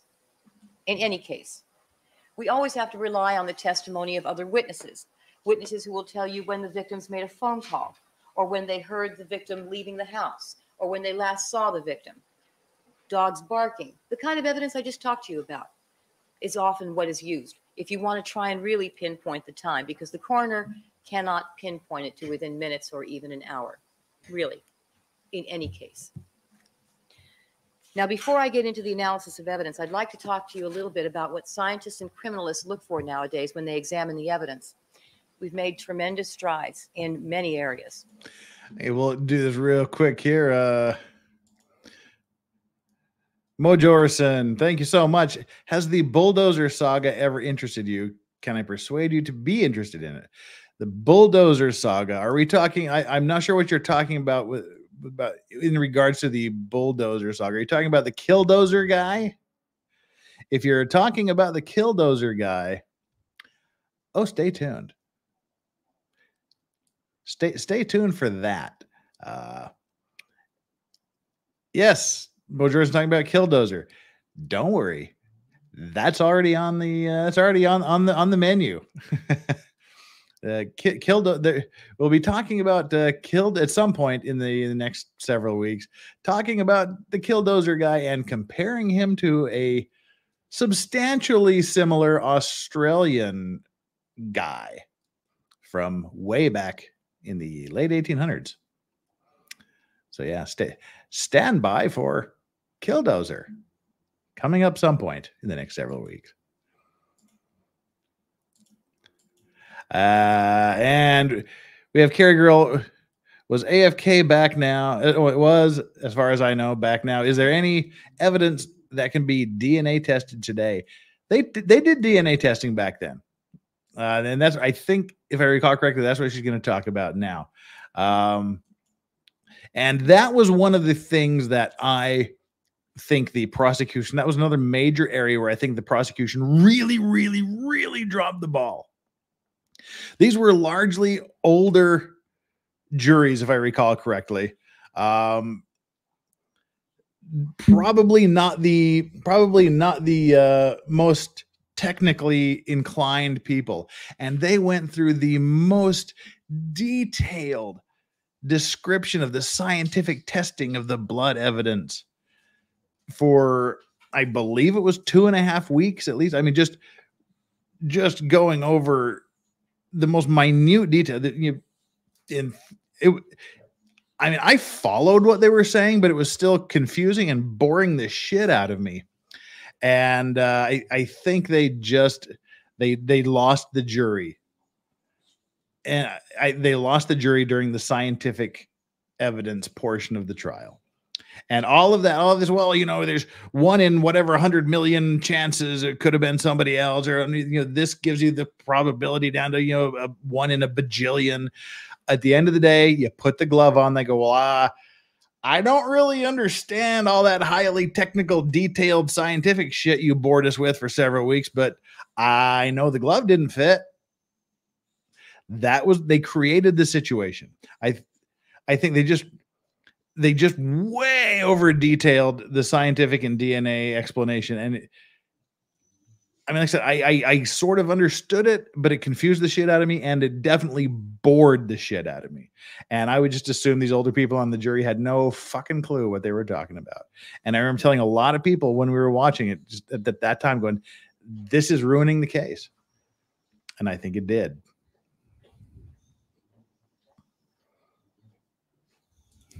Pinochet helicopter tours. Marvin Heemeyer is a legend, rational and reasonable. We'll talk about Marvin, and we'll talk about a similarly situated Australian. Back to your regularly scheduled program. And again, hit the like button and the subscribe button. To solve crimes, the police have to stay at least one step ahead of the criminals. That means that they have to look for evidence in places and in ways that the criminals will not have thought of. For example, when it became known that you could match fingerprints, criminals wore gloves. Silvis, yes, we are. Removed from the body of a victim. That's exactly who we're talking about. Aussie Iron Man. They started to dispose of weapons, or to use weapons that could be easily disposed of other than guns.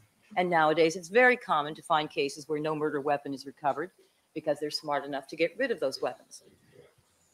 So not all criminals figured this out, but the smart ones did. So we look at blood, for example. We test it for DNA. We look at hair and fiber. We examine it microscopically, comparing it to the victims and to the suspects to see if we can exclude them or if it's consistent with them. Now, in particular, the value of hair and fiber is a very unique thing. The reason for that is that through your daily life, you walk around, you shed hair, you shed fiber, you pick up hair, you pick up fiber, and you're not aware of it. It goes unnoticed. It's an involuntary thing, and it happens constantly throughout the day. There's a very fancy term for this, and it's called the Locard exchange principle.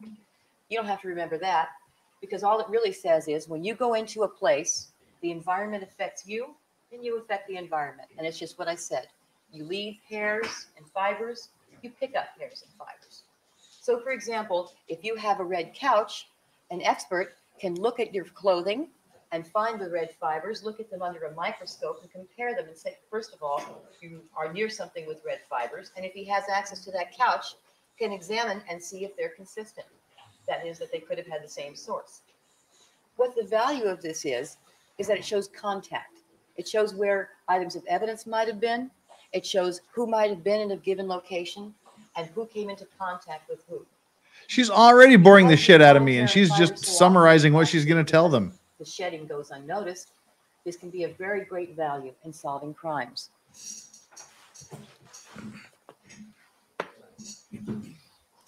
So every crime scene and every piece of evidence has value in terms of being able to help you solve the case.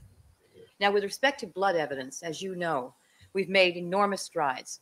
We have advanced our ability to extract information from blood with the development of DNA testing.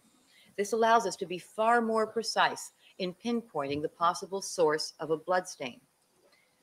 And we can also have then the experts tell us how rare it is that you have a blood stain matched to the type. No, it did not have to be so damn I'm not going long. to go into the details of all that testing. I'm going to let the experts talk to you about that when they come in and testify.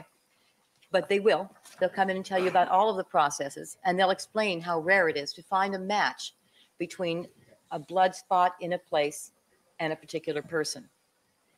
Now, the defense is going to speak to you at length about contamination and all the problems that could ensue in the testing, but I'll simply say this at this point. There are safeguards built into the DNA tests that you will hear about, and these safeguards will show when problems occur. This is one of the reasons why DNA testing is so reliable. And you'll see that in this case, we have many blood stains, as you've already seen, not just one. You might question it if only one of many blood stains came back to a suspect. But when one after another, after another, after another matches the same person, then you realize that the testing is accurate, that it works, and that if there was contamination, it wouldn't keep coming back to one person. It just wouldn't come back at all. And she kind of had to do this because she knows the defense is going to just pound them on collection and improper collection contamination. She knows it's coming down the line because they've dealt with all of the pretrial motions, all of the discovery and everything like that. So she knows what they're going to argue. So she kind of has to say they're going to talk about contamination, but it's not really an effective argument. But she unfortunately also has to put the idea into the jury's heads herself that there may have been problems with collecting evidence right after she told them that anybody can do it.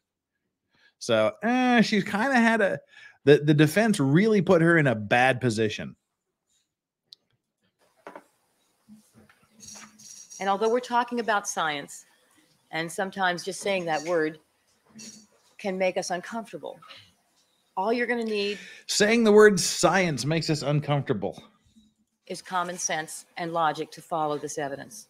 That's all you'll need.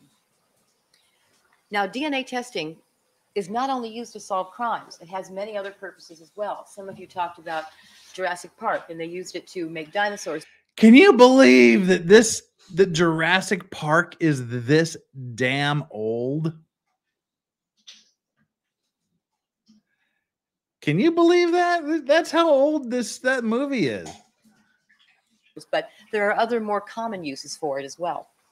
For example, it is used in the amniocentesis. We talked about that in your questionnaire and when we talked to you during the voir dire process, if you recall. That's the process where say jury selection, not voir dire, may have a genetic defect. Most of you are familiar with that, either by first or secondhand experience. And what happens in that process is that fluid is extracted from the mother's stomach, from the sac, and that's amniotic fluid. That's a fluid that the baby floats in to protect it. They analyze that fluid to see if the baby has a genetic defect. Now, that procedure has many of the same problems. Yes, with the reporter, please. Your Honor, while Council's approaching sidebar, if we could maybe take just a little stretch break, stand up, just stand up. Maybe the jury would like to do one. Maybe we want to get the jury thinking about something else. Stretch.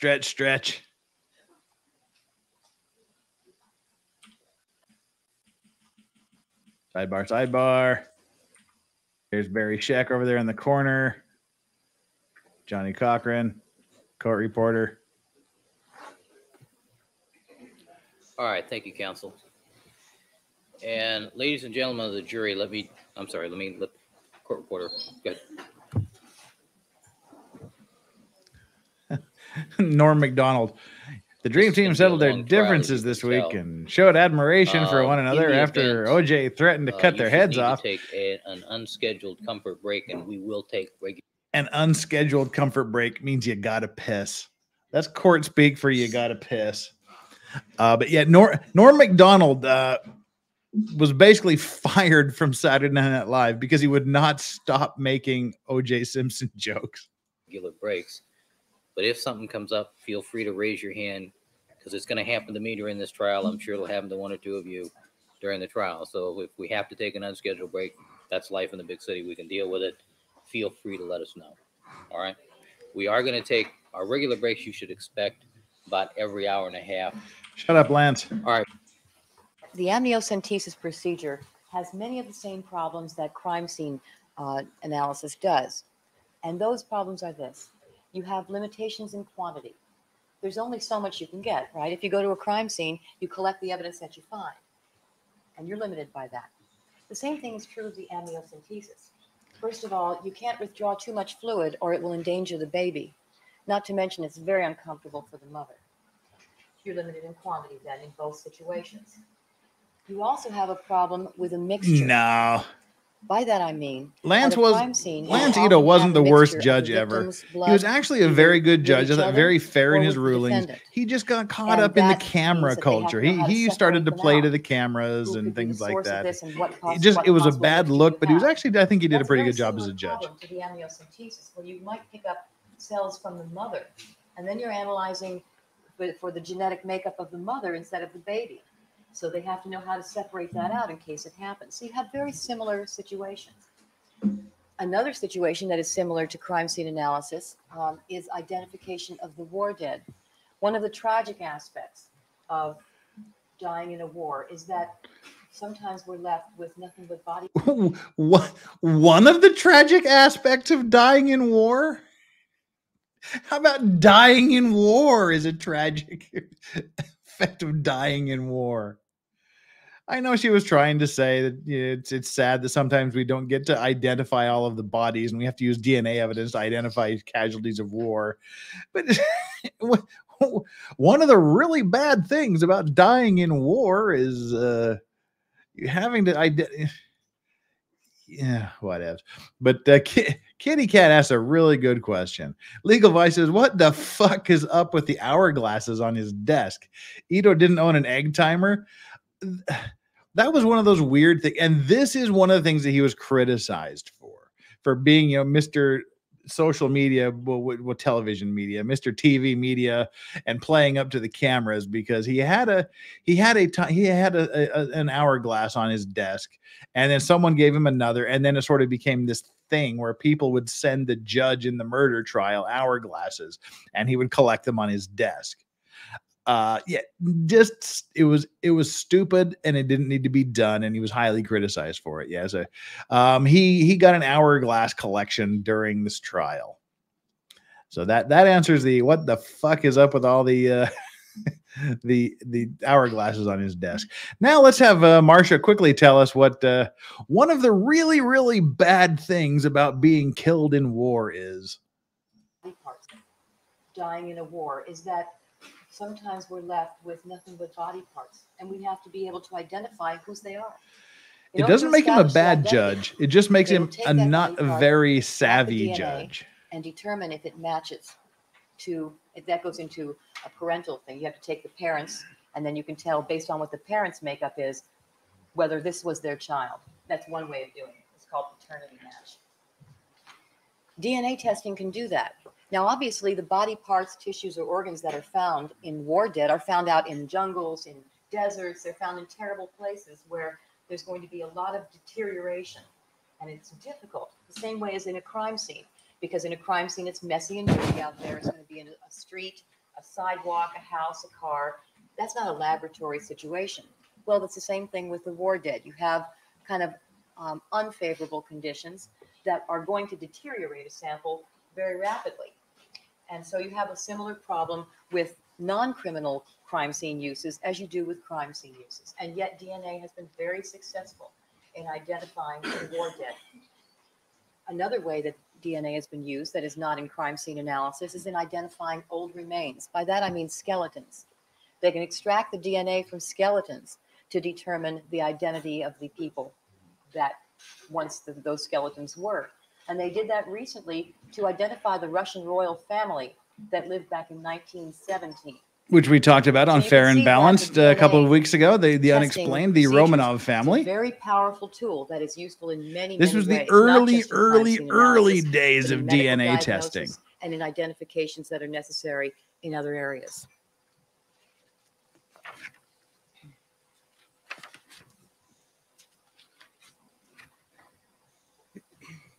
Now, there are a couple of approaches to DNA testing that can be taken. The first one, you're going to hear these terms a lot, so I'm going to start you today, is RFLP. Right That there, stands for right Restriction there, Fragment. right here, you have just lost probably 9 of the 12 jurors. I mean, including all of the alternates. Today is RFLP. That stands for Restriction Fragment Length Polymorphism. You just lost everybody right there. You just lost the jury. And this is why I'm going to be giving her an overall grade of C for her presentation. She started out very, very well until she got into the scientific shit. And now she's just lost all of the momentum she had. If she hadn't already done so with her weird amniotic deal and talking about one of the really bad things about being killed in war, if she hadn't have lost her steam by then, she just lost it with these words that came out of her mouth. She had this great case. She was building good arguments. She was making good points. It was logical. It was persuasive. It was checking all of the boxes she needed to check. And now she's going to spend the next 15, 20 minutes just boring the shit out of them with this, giving up all advantage, giving up all momentum, and making them fade out and just enter into the twilight zone like they did during the entire Chris Darden presentation. Morphism. And that's all you have to know is RFLP for now. The experts will explain everything to you at the appropriate time. That is a very powerful tool used to pinpoint the identity of the person who left blood or hair or fiber, or excuse me, blood or hair or bodily fluid in an area. Very powerful tool. Another DNA test, not quite as powerful, but still you need new powerful than we Godzilla used posters to have. swap out every It's now called and then to PCR entertain the testing, Vice Squad. Polymerase chain reaction. Only the top one In is a that poster, form and that's of from testing, the we can take much 1953 smaller bits of movie with DNA Raymond Burr. and amplify Below it is them, an and it's actual actually just road multiplied. sign, It's like Xerox it. like a reflective, And we legit make it road large sign enough painted so with that you can Godzilla test on it. And that's been very, very powerful tool as well in analyzing and determining the source of a stain or bodily fluid that you find at a crime scene. Hey, statuesque Miss is here. Regardless Welcome. of the method used, whether it's RFLP or PCR, they're both DNA testing. And the tests are really tests of exclusion. What does that mean? Ugh. That means that when you conduct these tests, the effort is to exclude. You analyze the DNA and you see, can I exclude the suspect? Can I rule him out? Yes, Is there yes, anything yes. here inconsistent with the suspect or the victims, depending on what you're looking at? And that's exactly what was done in this case. Britt Cormier, I wonder if these prosecutors could actually get a grand jury to indict a ham sandwich. Yeah, that's just saying that a grand jury can indict a ham sandwich. That was the focus. Maybe this one couldn't. And that is the aim of DNA testing. Thanks for the In super this chat. case, we asked this question over and over and over again. Can the defendant be excluded? No matter how hard we tried, over and over, the samples were tested and retested and tested again. Over and over again, we asked ourselves, can the defendant be excluded? And over and over and over again, the answer was no. The defendant cannot be excluded. I'd now like to briefly summarize for you all of the test results of the analysis of the evidence I've just described. And Drew, I don't know if you were here at the beginning, but I mentioned that I think I forgot to read your super chat from yesterday, and I apologized, and I read it. So if I didn't do it yesterday, I just want to let you know that I did at the beginning. You can go back and hear that. If I did forget, I deeply apologize. And I'm going to start with the hair and fiber.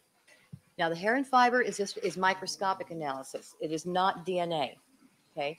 This is the comparison of hairs and fibers that were found on various items of evidence and in locations at the scene that were compared to the defendant the victims, and various other items of evidence. It's easier to explain to you if I actually tell you the results. P14. The ski cap that was found at the feet of Ron Goldman was examined for hair and trace analysis, and it was found on that Basically. knit cap that there was fiber like those from the carpet of the defendant's Ford Bronco. I believe Robert Shapiro said he got about 2% of the fees he was supposed to have gotten. Why would there be carpet fibers like those from the defendant's Ford Bronco? That's true. Just state what the evidence is. Thank you. Yeah, don't Also speculate. on that knit hat, we find hairs like those of the defendant.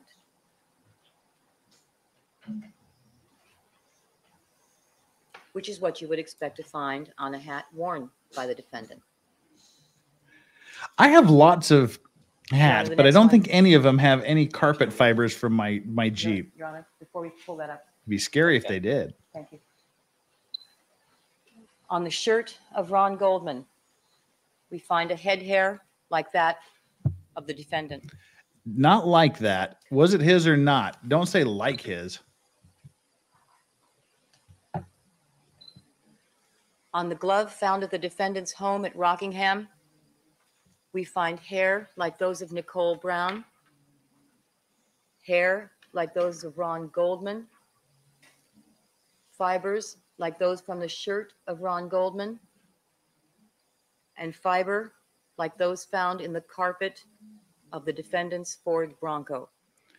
And unfortunately, she's making a big deal of this when it can pretty much easily be asked away by, okay, was defendant OJ Simpson known to visit her at her house? Did she ever visit him at his house? Okay, therefore that's where this evidence came from.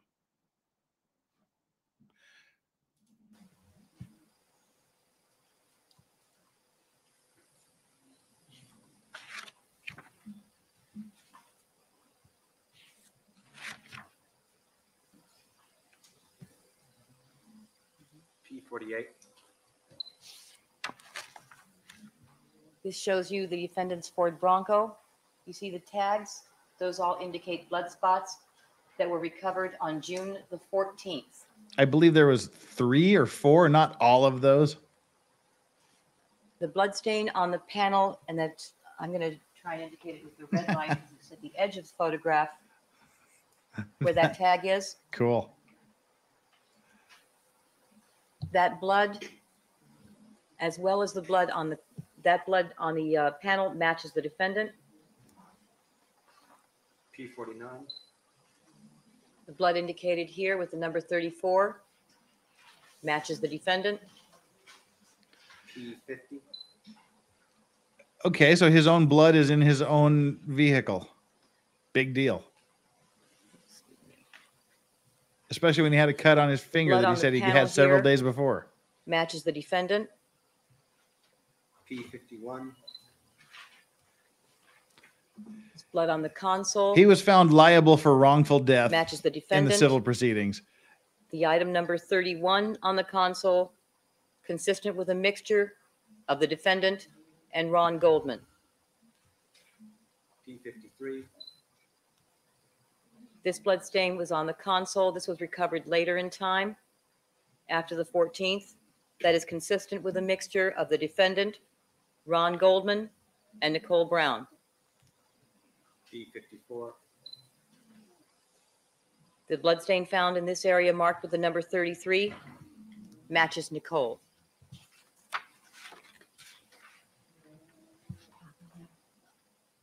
P40. On the Rockingham blood trail, the item number 6. This is- they don't have a close-up of it. It's This one is of the not things something marked that as we will I have would it recommend explained to you in the doing. diagram during the This is not something I would recommend doing in opening statements. It's just nobody gives a shit at this point. You know, you think, so what?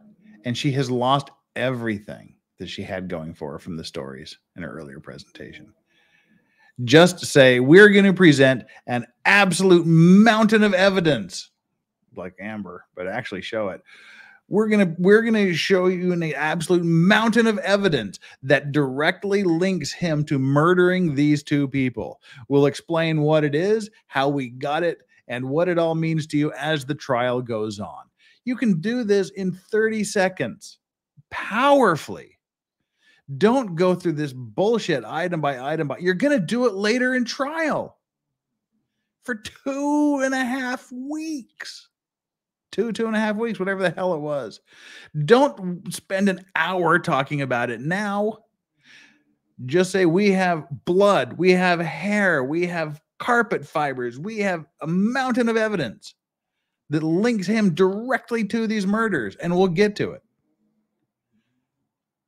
Ugh. The trial. Lost potential.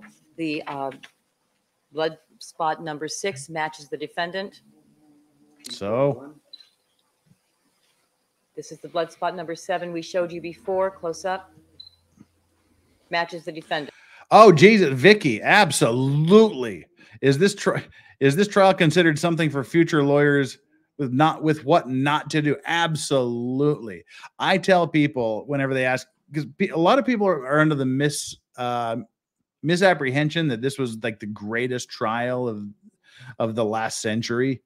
Absolutely not. It was stupid. It was ridiculous. It was horribly presented. Yeah, this is what I tell people. This is online, available to you, a master class in how not to do things. P42, P43. Again, the blood drops that were found just inside the front entry of the defendant's home. This is blood drops number 12. P44. Matches the defendant. P45. He didn't go to jail for this, but he did go to jail later for stealing his own stuff. True story. He just got out of jail a very short time ago. That we few months indicated earlier ago. to you were found in this condition, thrown hastily at the foot of the defendant's bed in his bedroom. He called some blood guy on those that had socks some was of his stuff analyzed. to a hotel in Vegas and pointed a gun at him and robbed P46. this guy of OJ's own stuff. It was determined that the blood on one spot matched the defendant. The blood on another spot matched Nicole. He was held in custody. He was under arrest. That's what the whole Bronco chase was about. The glove that was They found at the arrested him south like 5 walkway days after of the murder. defendant's property at Rockingham revealed blood that was consistent with a mixture of Ron Goldman, Nicole Brown, and the defendant. P19.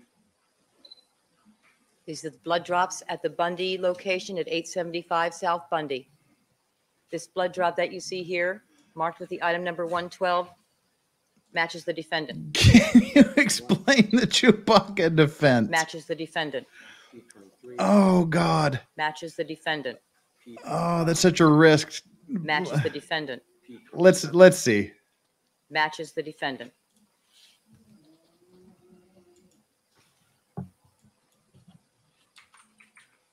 We'll get to it after this, I think.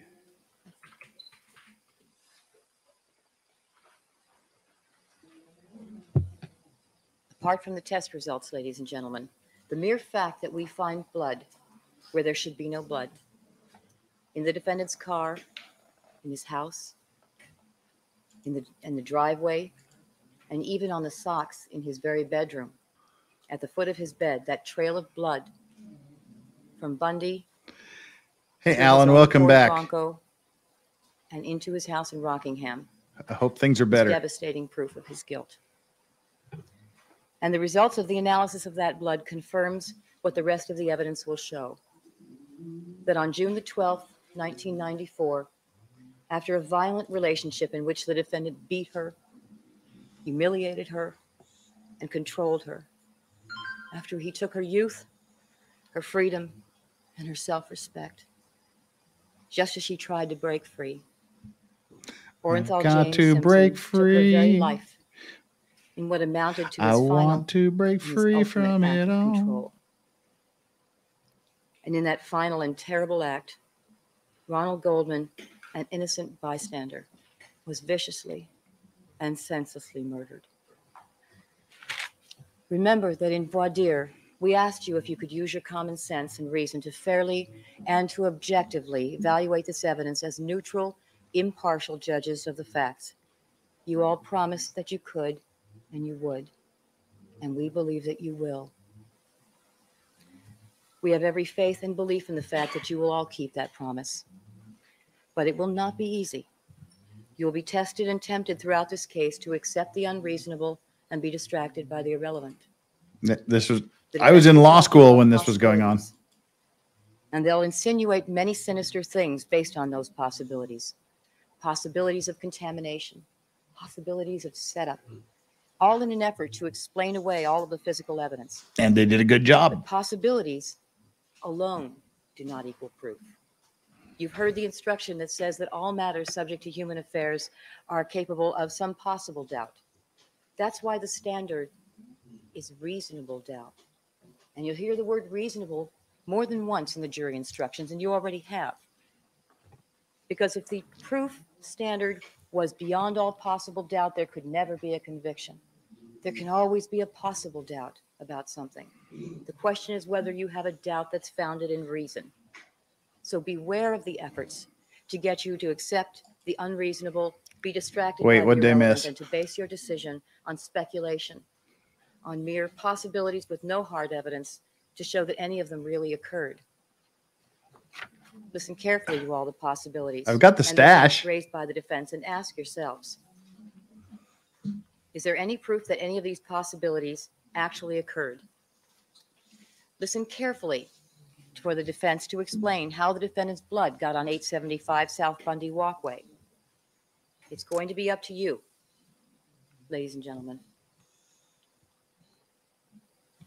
You're going to have to be ever vigilant in acting as the judges in this case. Each one of you is a judge. Each one of you is a trier of fact. You have to examine all of the evidence very carefully, and as you do so, ask yourselves. This is a thing. California people talk slowly. Does this make sense? Would I look at this evidence the same way? Sounds like argument to me. Look at the evidence the same way as you would for any other case. Now, winning is not what this is about. This is not a game. This is about justice and seeing that justice is done. 2 people have been brutally murdered, and the evidence consistently will point to the guilt of only one person as their murderer. Tell me what the evidence will show. Are you about to conclude? Mm-hmm. There was no rush to judge. And you don't want to have your opening statements interrupted like that. Filed. The evidence will show, ladies and gentlemen, that as of June the 15th, many DNA results had already been returned. As of June the 15th, there had already been a match between the defendant and the blood found at Bundy Drive. There had already been a match between the victims and the blood found on the glove at his house. Many things were known, and yet it was examined carefully, the entire case examined very carefully, and was not filed till 2 days after those results were obtained. My job is to seek justice. I've had cases before this one. There will be cases after it. This case is not about the lawyers, myself, Mr. Hodgman, Mr. Darden, or Mr. Cochran. We have to remember what this case is about. And justice for all. Ladies and gentlemen, if those words are to mean anything, we must all be equal in the eyes of the law, and we cannot use a sliding scale to judge guilt or innocence based on a defendant or a victim's popularity. We live in very, very strange times. Counsel, this has all been argument for the last 5 minutes. I'll wrap up, Your Honor. Please. We cannot succumb to the temptation to thwart justice and throw truth out the window. I'm going to have to stop you right here. I've warned you 3 times now. All we're asking is that Counsel, I'm warning you. I've warned you 3 times now. I'm concluding right now, Your Honor. Oops. Please. May I? Please. Oops. All we ask is that you stay focused on what the case is about the murder of Ron Goldman and Nicole Brown. Thank you. Yeah. Not the greatest way of wrapping that one up, was it? Yikes. And he was absolutely justified in doing that. Getting rammed for giving argument rather than an opening statement. Yikes. Elaine needed some of that, right? Oops.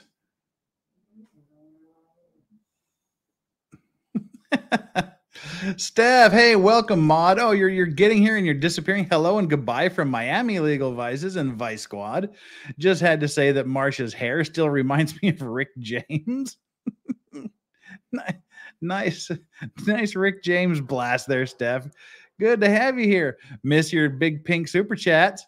Thank you so much. Always appreciated. Never refused, and always waited for.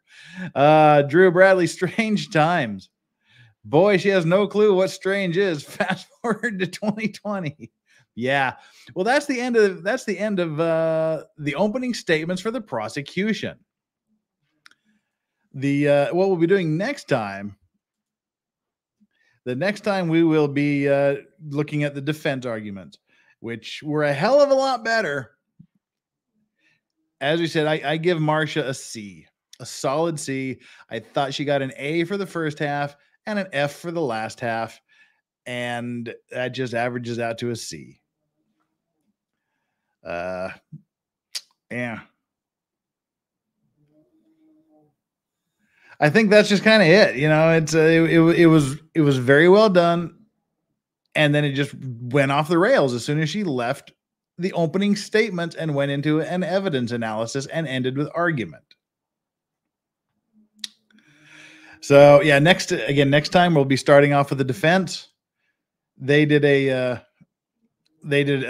double defense opening statement as well, and we'll be looking at that now. Someone asked about the Chewbacca defense. The Chewbacca defense is a thing. It's a legal strategy where the defense lawyer just wants to confuse the jury rather than attack the evidence presented by the prosecutor. So when the prosecutor is saying something, they're presenting evidence, and whatever the defense response is just designed to confuse the jury and draw attention away and ignoring the evidence. That's the Chewbacca defense. If you want to see the Chewbacca defense in action, and we're just going to do it now because it will be easy to crop out if it gets yeeted. Here is the Chewbacca defense in action. We can just chop it out at the end if it gets struck. But your favorite fan and mine, Legal Eagle, he reviewed this. So, yeah, well, all right. Well, that didn't take very long. Heads up, we've detected copyright audio and video in your stream. Your stream may be attacked. So, yeah, we're just pausing this here until this little sign goes away. It says your stream may be temporarily blocked. Damn, this is really funny. And I don't want to lose this.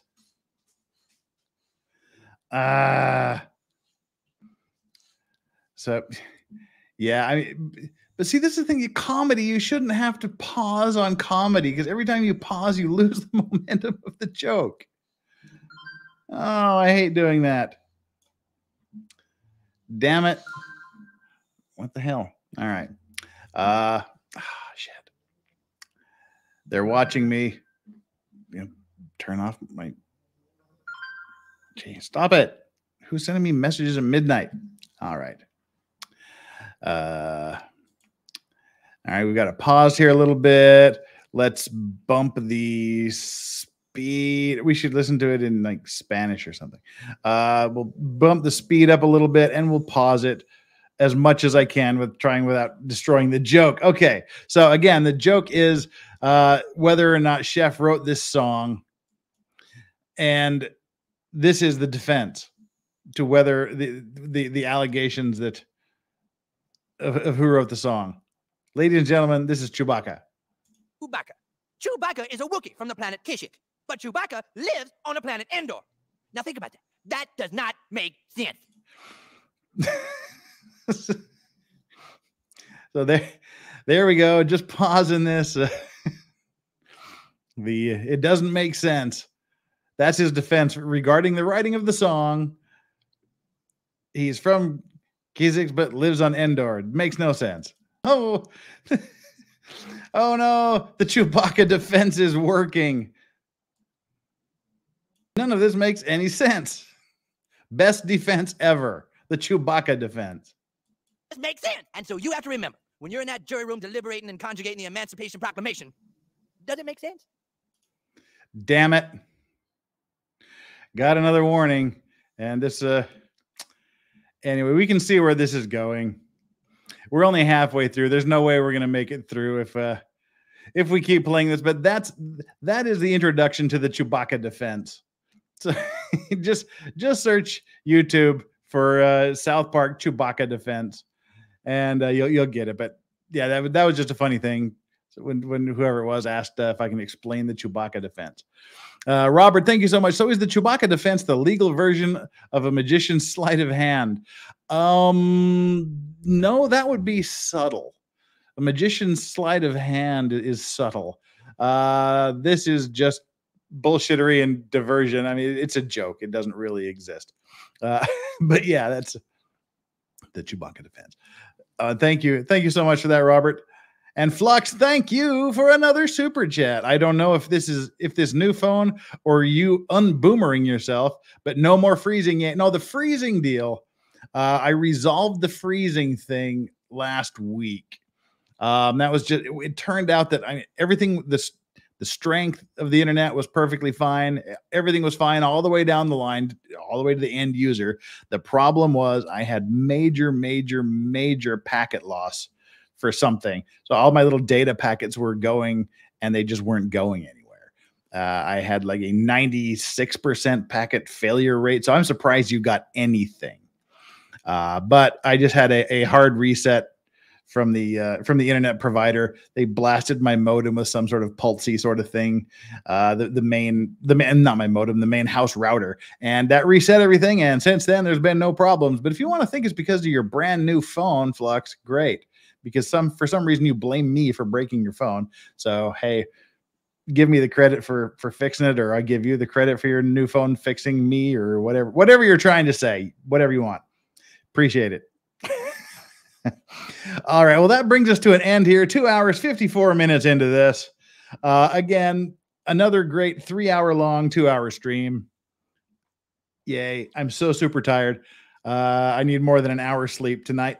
But what we're going to do again, keeping this in mind, tomorrow will be Andrew from Legal Mindset will be on. We'll be talking about Korean things, Korean societal things, and pizza. We did the pizza video. We did the pizza video here the other day. We're going to do it for our fellow Korea residents. We'll be learning about the true origins of pizza. Koreans invented pizza, and there's scientific proof of it. We'll be reviewing that evidence with Andrew tomorrow. We'll be talking about other things. And as you know, whenever we get together, the conversation just goes off the rail. So that's what I plan on talking. And if I can talk about at least 2 of those items, I'll consider it a success. It was great being on with him, Drex, and Mike from Law Talk with Mike earlier this morning, my time, last night, your time. That was fun. But so we'll have Legal Mindset on tomorrow. Then Thursday night U.S. time, I will be on Good Logic stream for a few hours. I'm desperately trying to get Nick tied down to also Thursday night at his usual streaming time, which is 11 p.m. Central. So hopefully I can get Nick on for a few hours. That's my goal. Working on it. If not, we'll reschedule. We'll find another time. Friday, there's something I have to do. Like I said, I can't remember what it was, what I had. Oh, Nirvana, the Nirvana lawsuit. We'll be talking about the recent victory in the Nirvana lawsuit on Friday for a while. And then on Friday night, your time, Saturday morning, my time, we will be with Fair and Balanced to do her thing, to do the Unexplained on her channel. So there we go. That brings us up through the weekend. And on the way out the door, we got to do the usual thing here. Thank you so much, mods, for everything you do. Thank you for being here. Thank you for all the new emojis we've got. We've got the new tinfoil hat today for the members. If you want to join the memberships and have access to some members only posts on YouTube, and to be able to use the badges and the emojis or whatever, click the join button. There's 3 tiers that start from, I think, like $5 a month to 30, whatever. And we have last I checked, we have 140 members. I don't think we got any new members today. But if the new membership happens while I'm on stream, I'll make sure to mention it. Thank you so much for being here, everybody. We couldn't do it without you. If you're not here watching, if you're not here chatting with each other, I have no business being here, and the mods have no business being here. So, hey, you guys are the backbone. I tell everybody always that I have the best damn chat on the internet. You guys are great. And that's my story, and I'm sticking to it. So I will see you all tomorrow. Thank you so much for all of the super chats, all of the super stickers, and thank you so much for all of the new subscriptions we got. On your way out, hit the like button. We right now we're down to like 198 because we're wrapping up. We had over 300 viewers, 300 some odd viewers. How many likes do we have? 337. Oh, damn! Right out of the gate here, the late gate. Xcomer Triple Z gifted 5 Legal Vices memberships. So yeah, click on that gift box and see what happens. See if you can get yourself one of the free memberships. Thank you so much, Xcomer. That was, again, ridiculously kind of you to do that. Snap them up while you can. Guess you have to hang around here for a couple more minutes so that anybody that wants to get one of these randomly assigned gift memberships, you can all get it. Again, the chat is the greatest thing ever here. My chat is super awesome. And hit the like button on your way out. Hit the subscribe button. Thanks for you that have. Hit the notification button and come back later. You're going to look at YouTube at some other point after this show ends. So, just come back and make a comment. Make a comment, because that YouTube treats the post live stream comments as engagement, and it recommends them in people's video recommendation lists. And that's what it's all about. Getting more people here, getting the channel bigger and growing. So all of you, love you all. Oh, looks like Yvette got one of the memberships. Nancy Rush got one of the memberships. Jack Matt got one of the memberships. That's 3. 2 more. A couple of people. Do you actually have to click on the gifted membership box? J Rob. Let's see. J Rob. Let's go through these again. It should be 5 memberships. Oh, there we go. Bren. J Rob. Yvette, Nancy Rush, and Jack Matt were the 5 lucky recipients of the 5 gifted memberships. Thank you so much for Xcomer. For that, Xcomer, you did a good thing. Now everybody can use the tinfoil emoji. All right, I really do need to get out of here. It's midnight. I got some stuff to do. And we're going to go do it. Y'all take care. Have a great morning, a great afternoon, a great evening. And if there's anything you want to hear, if there's anything you want us to talk about on the unexplained days or the maritime days or anything else, my email is, what are we at? The email is thelegalvices@gmail.com. My Twitter is thelegalvices at Twitter. And our final new member of the day, Floppy X Turtle X. Floppy Turtle became a YouTube member. Thank you so much for becoming a clean and sober member of Legal Vices. And on that note, Legal Vices is out of here saying thank you. Good morning, good afternoon, good evening, good night, and enjoy your legal vices. Bye now.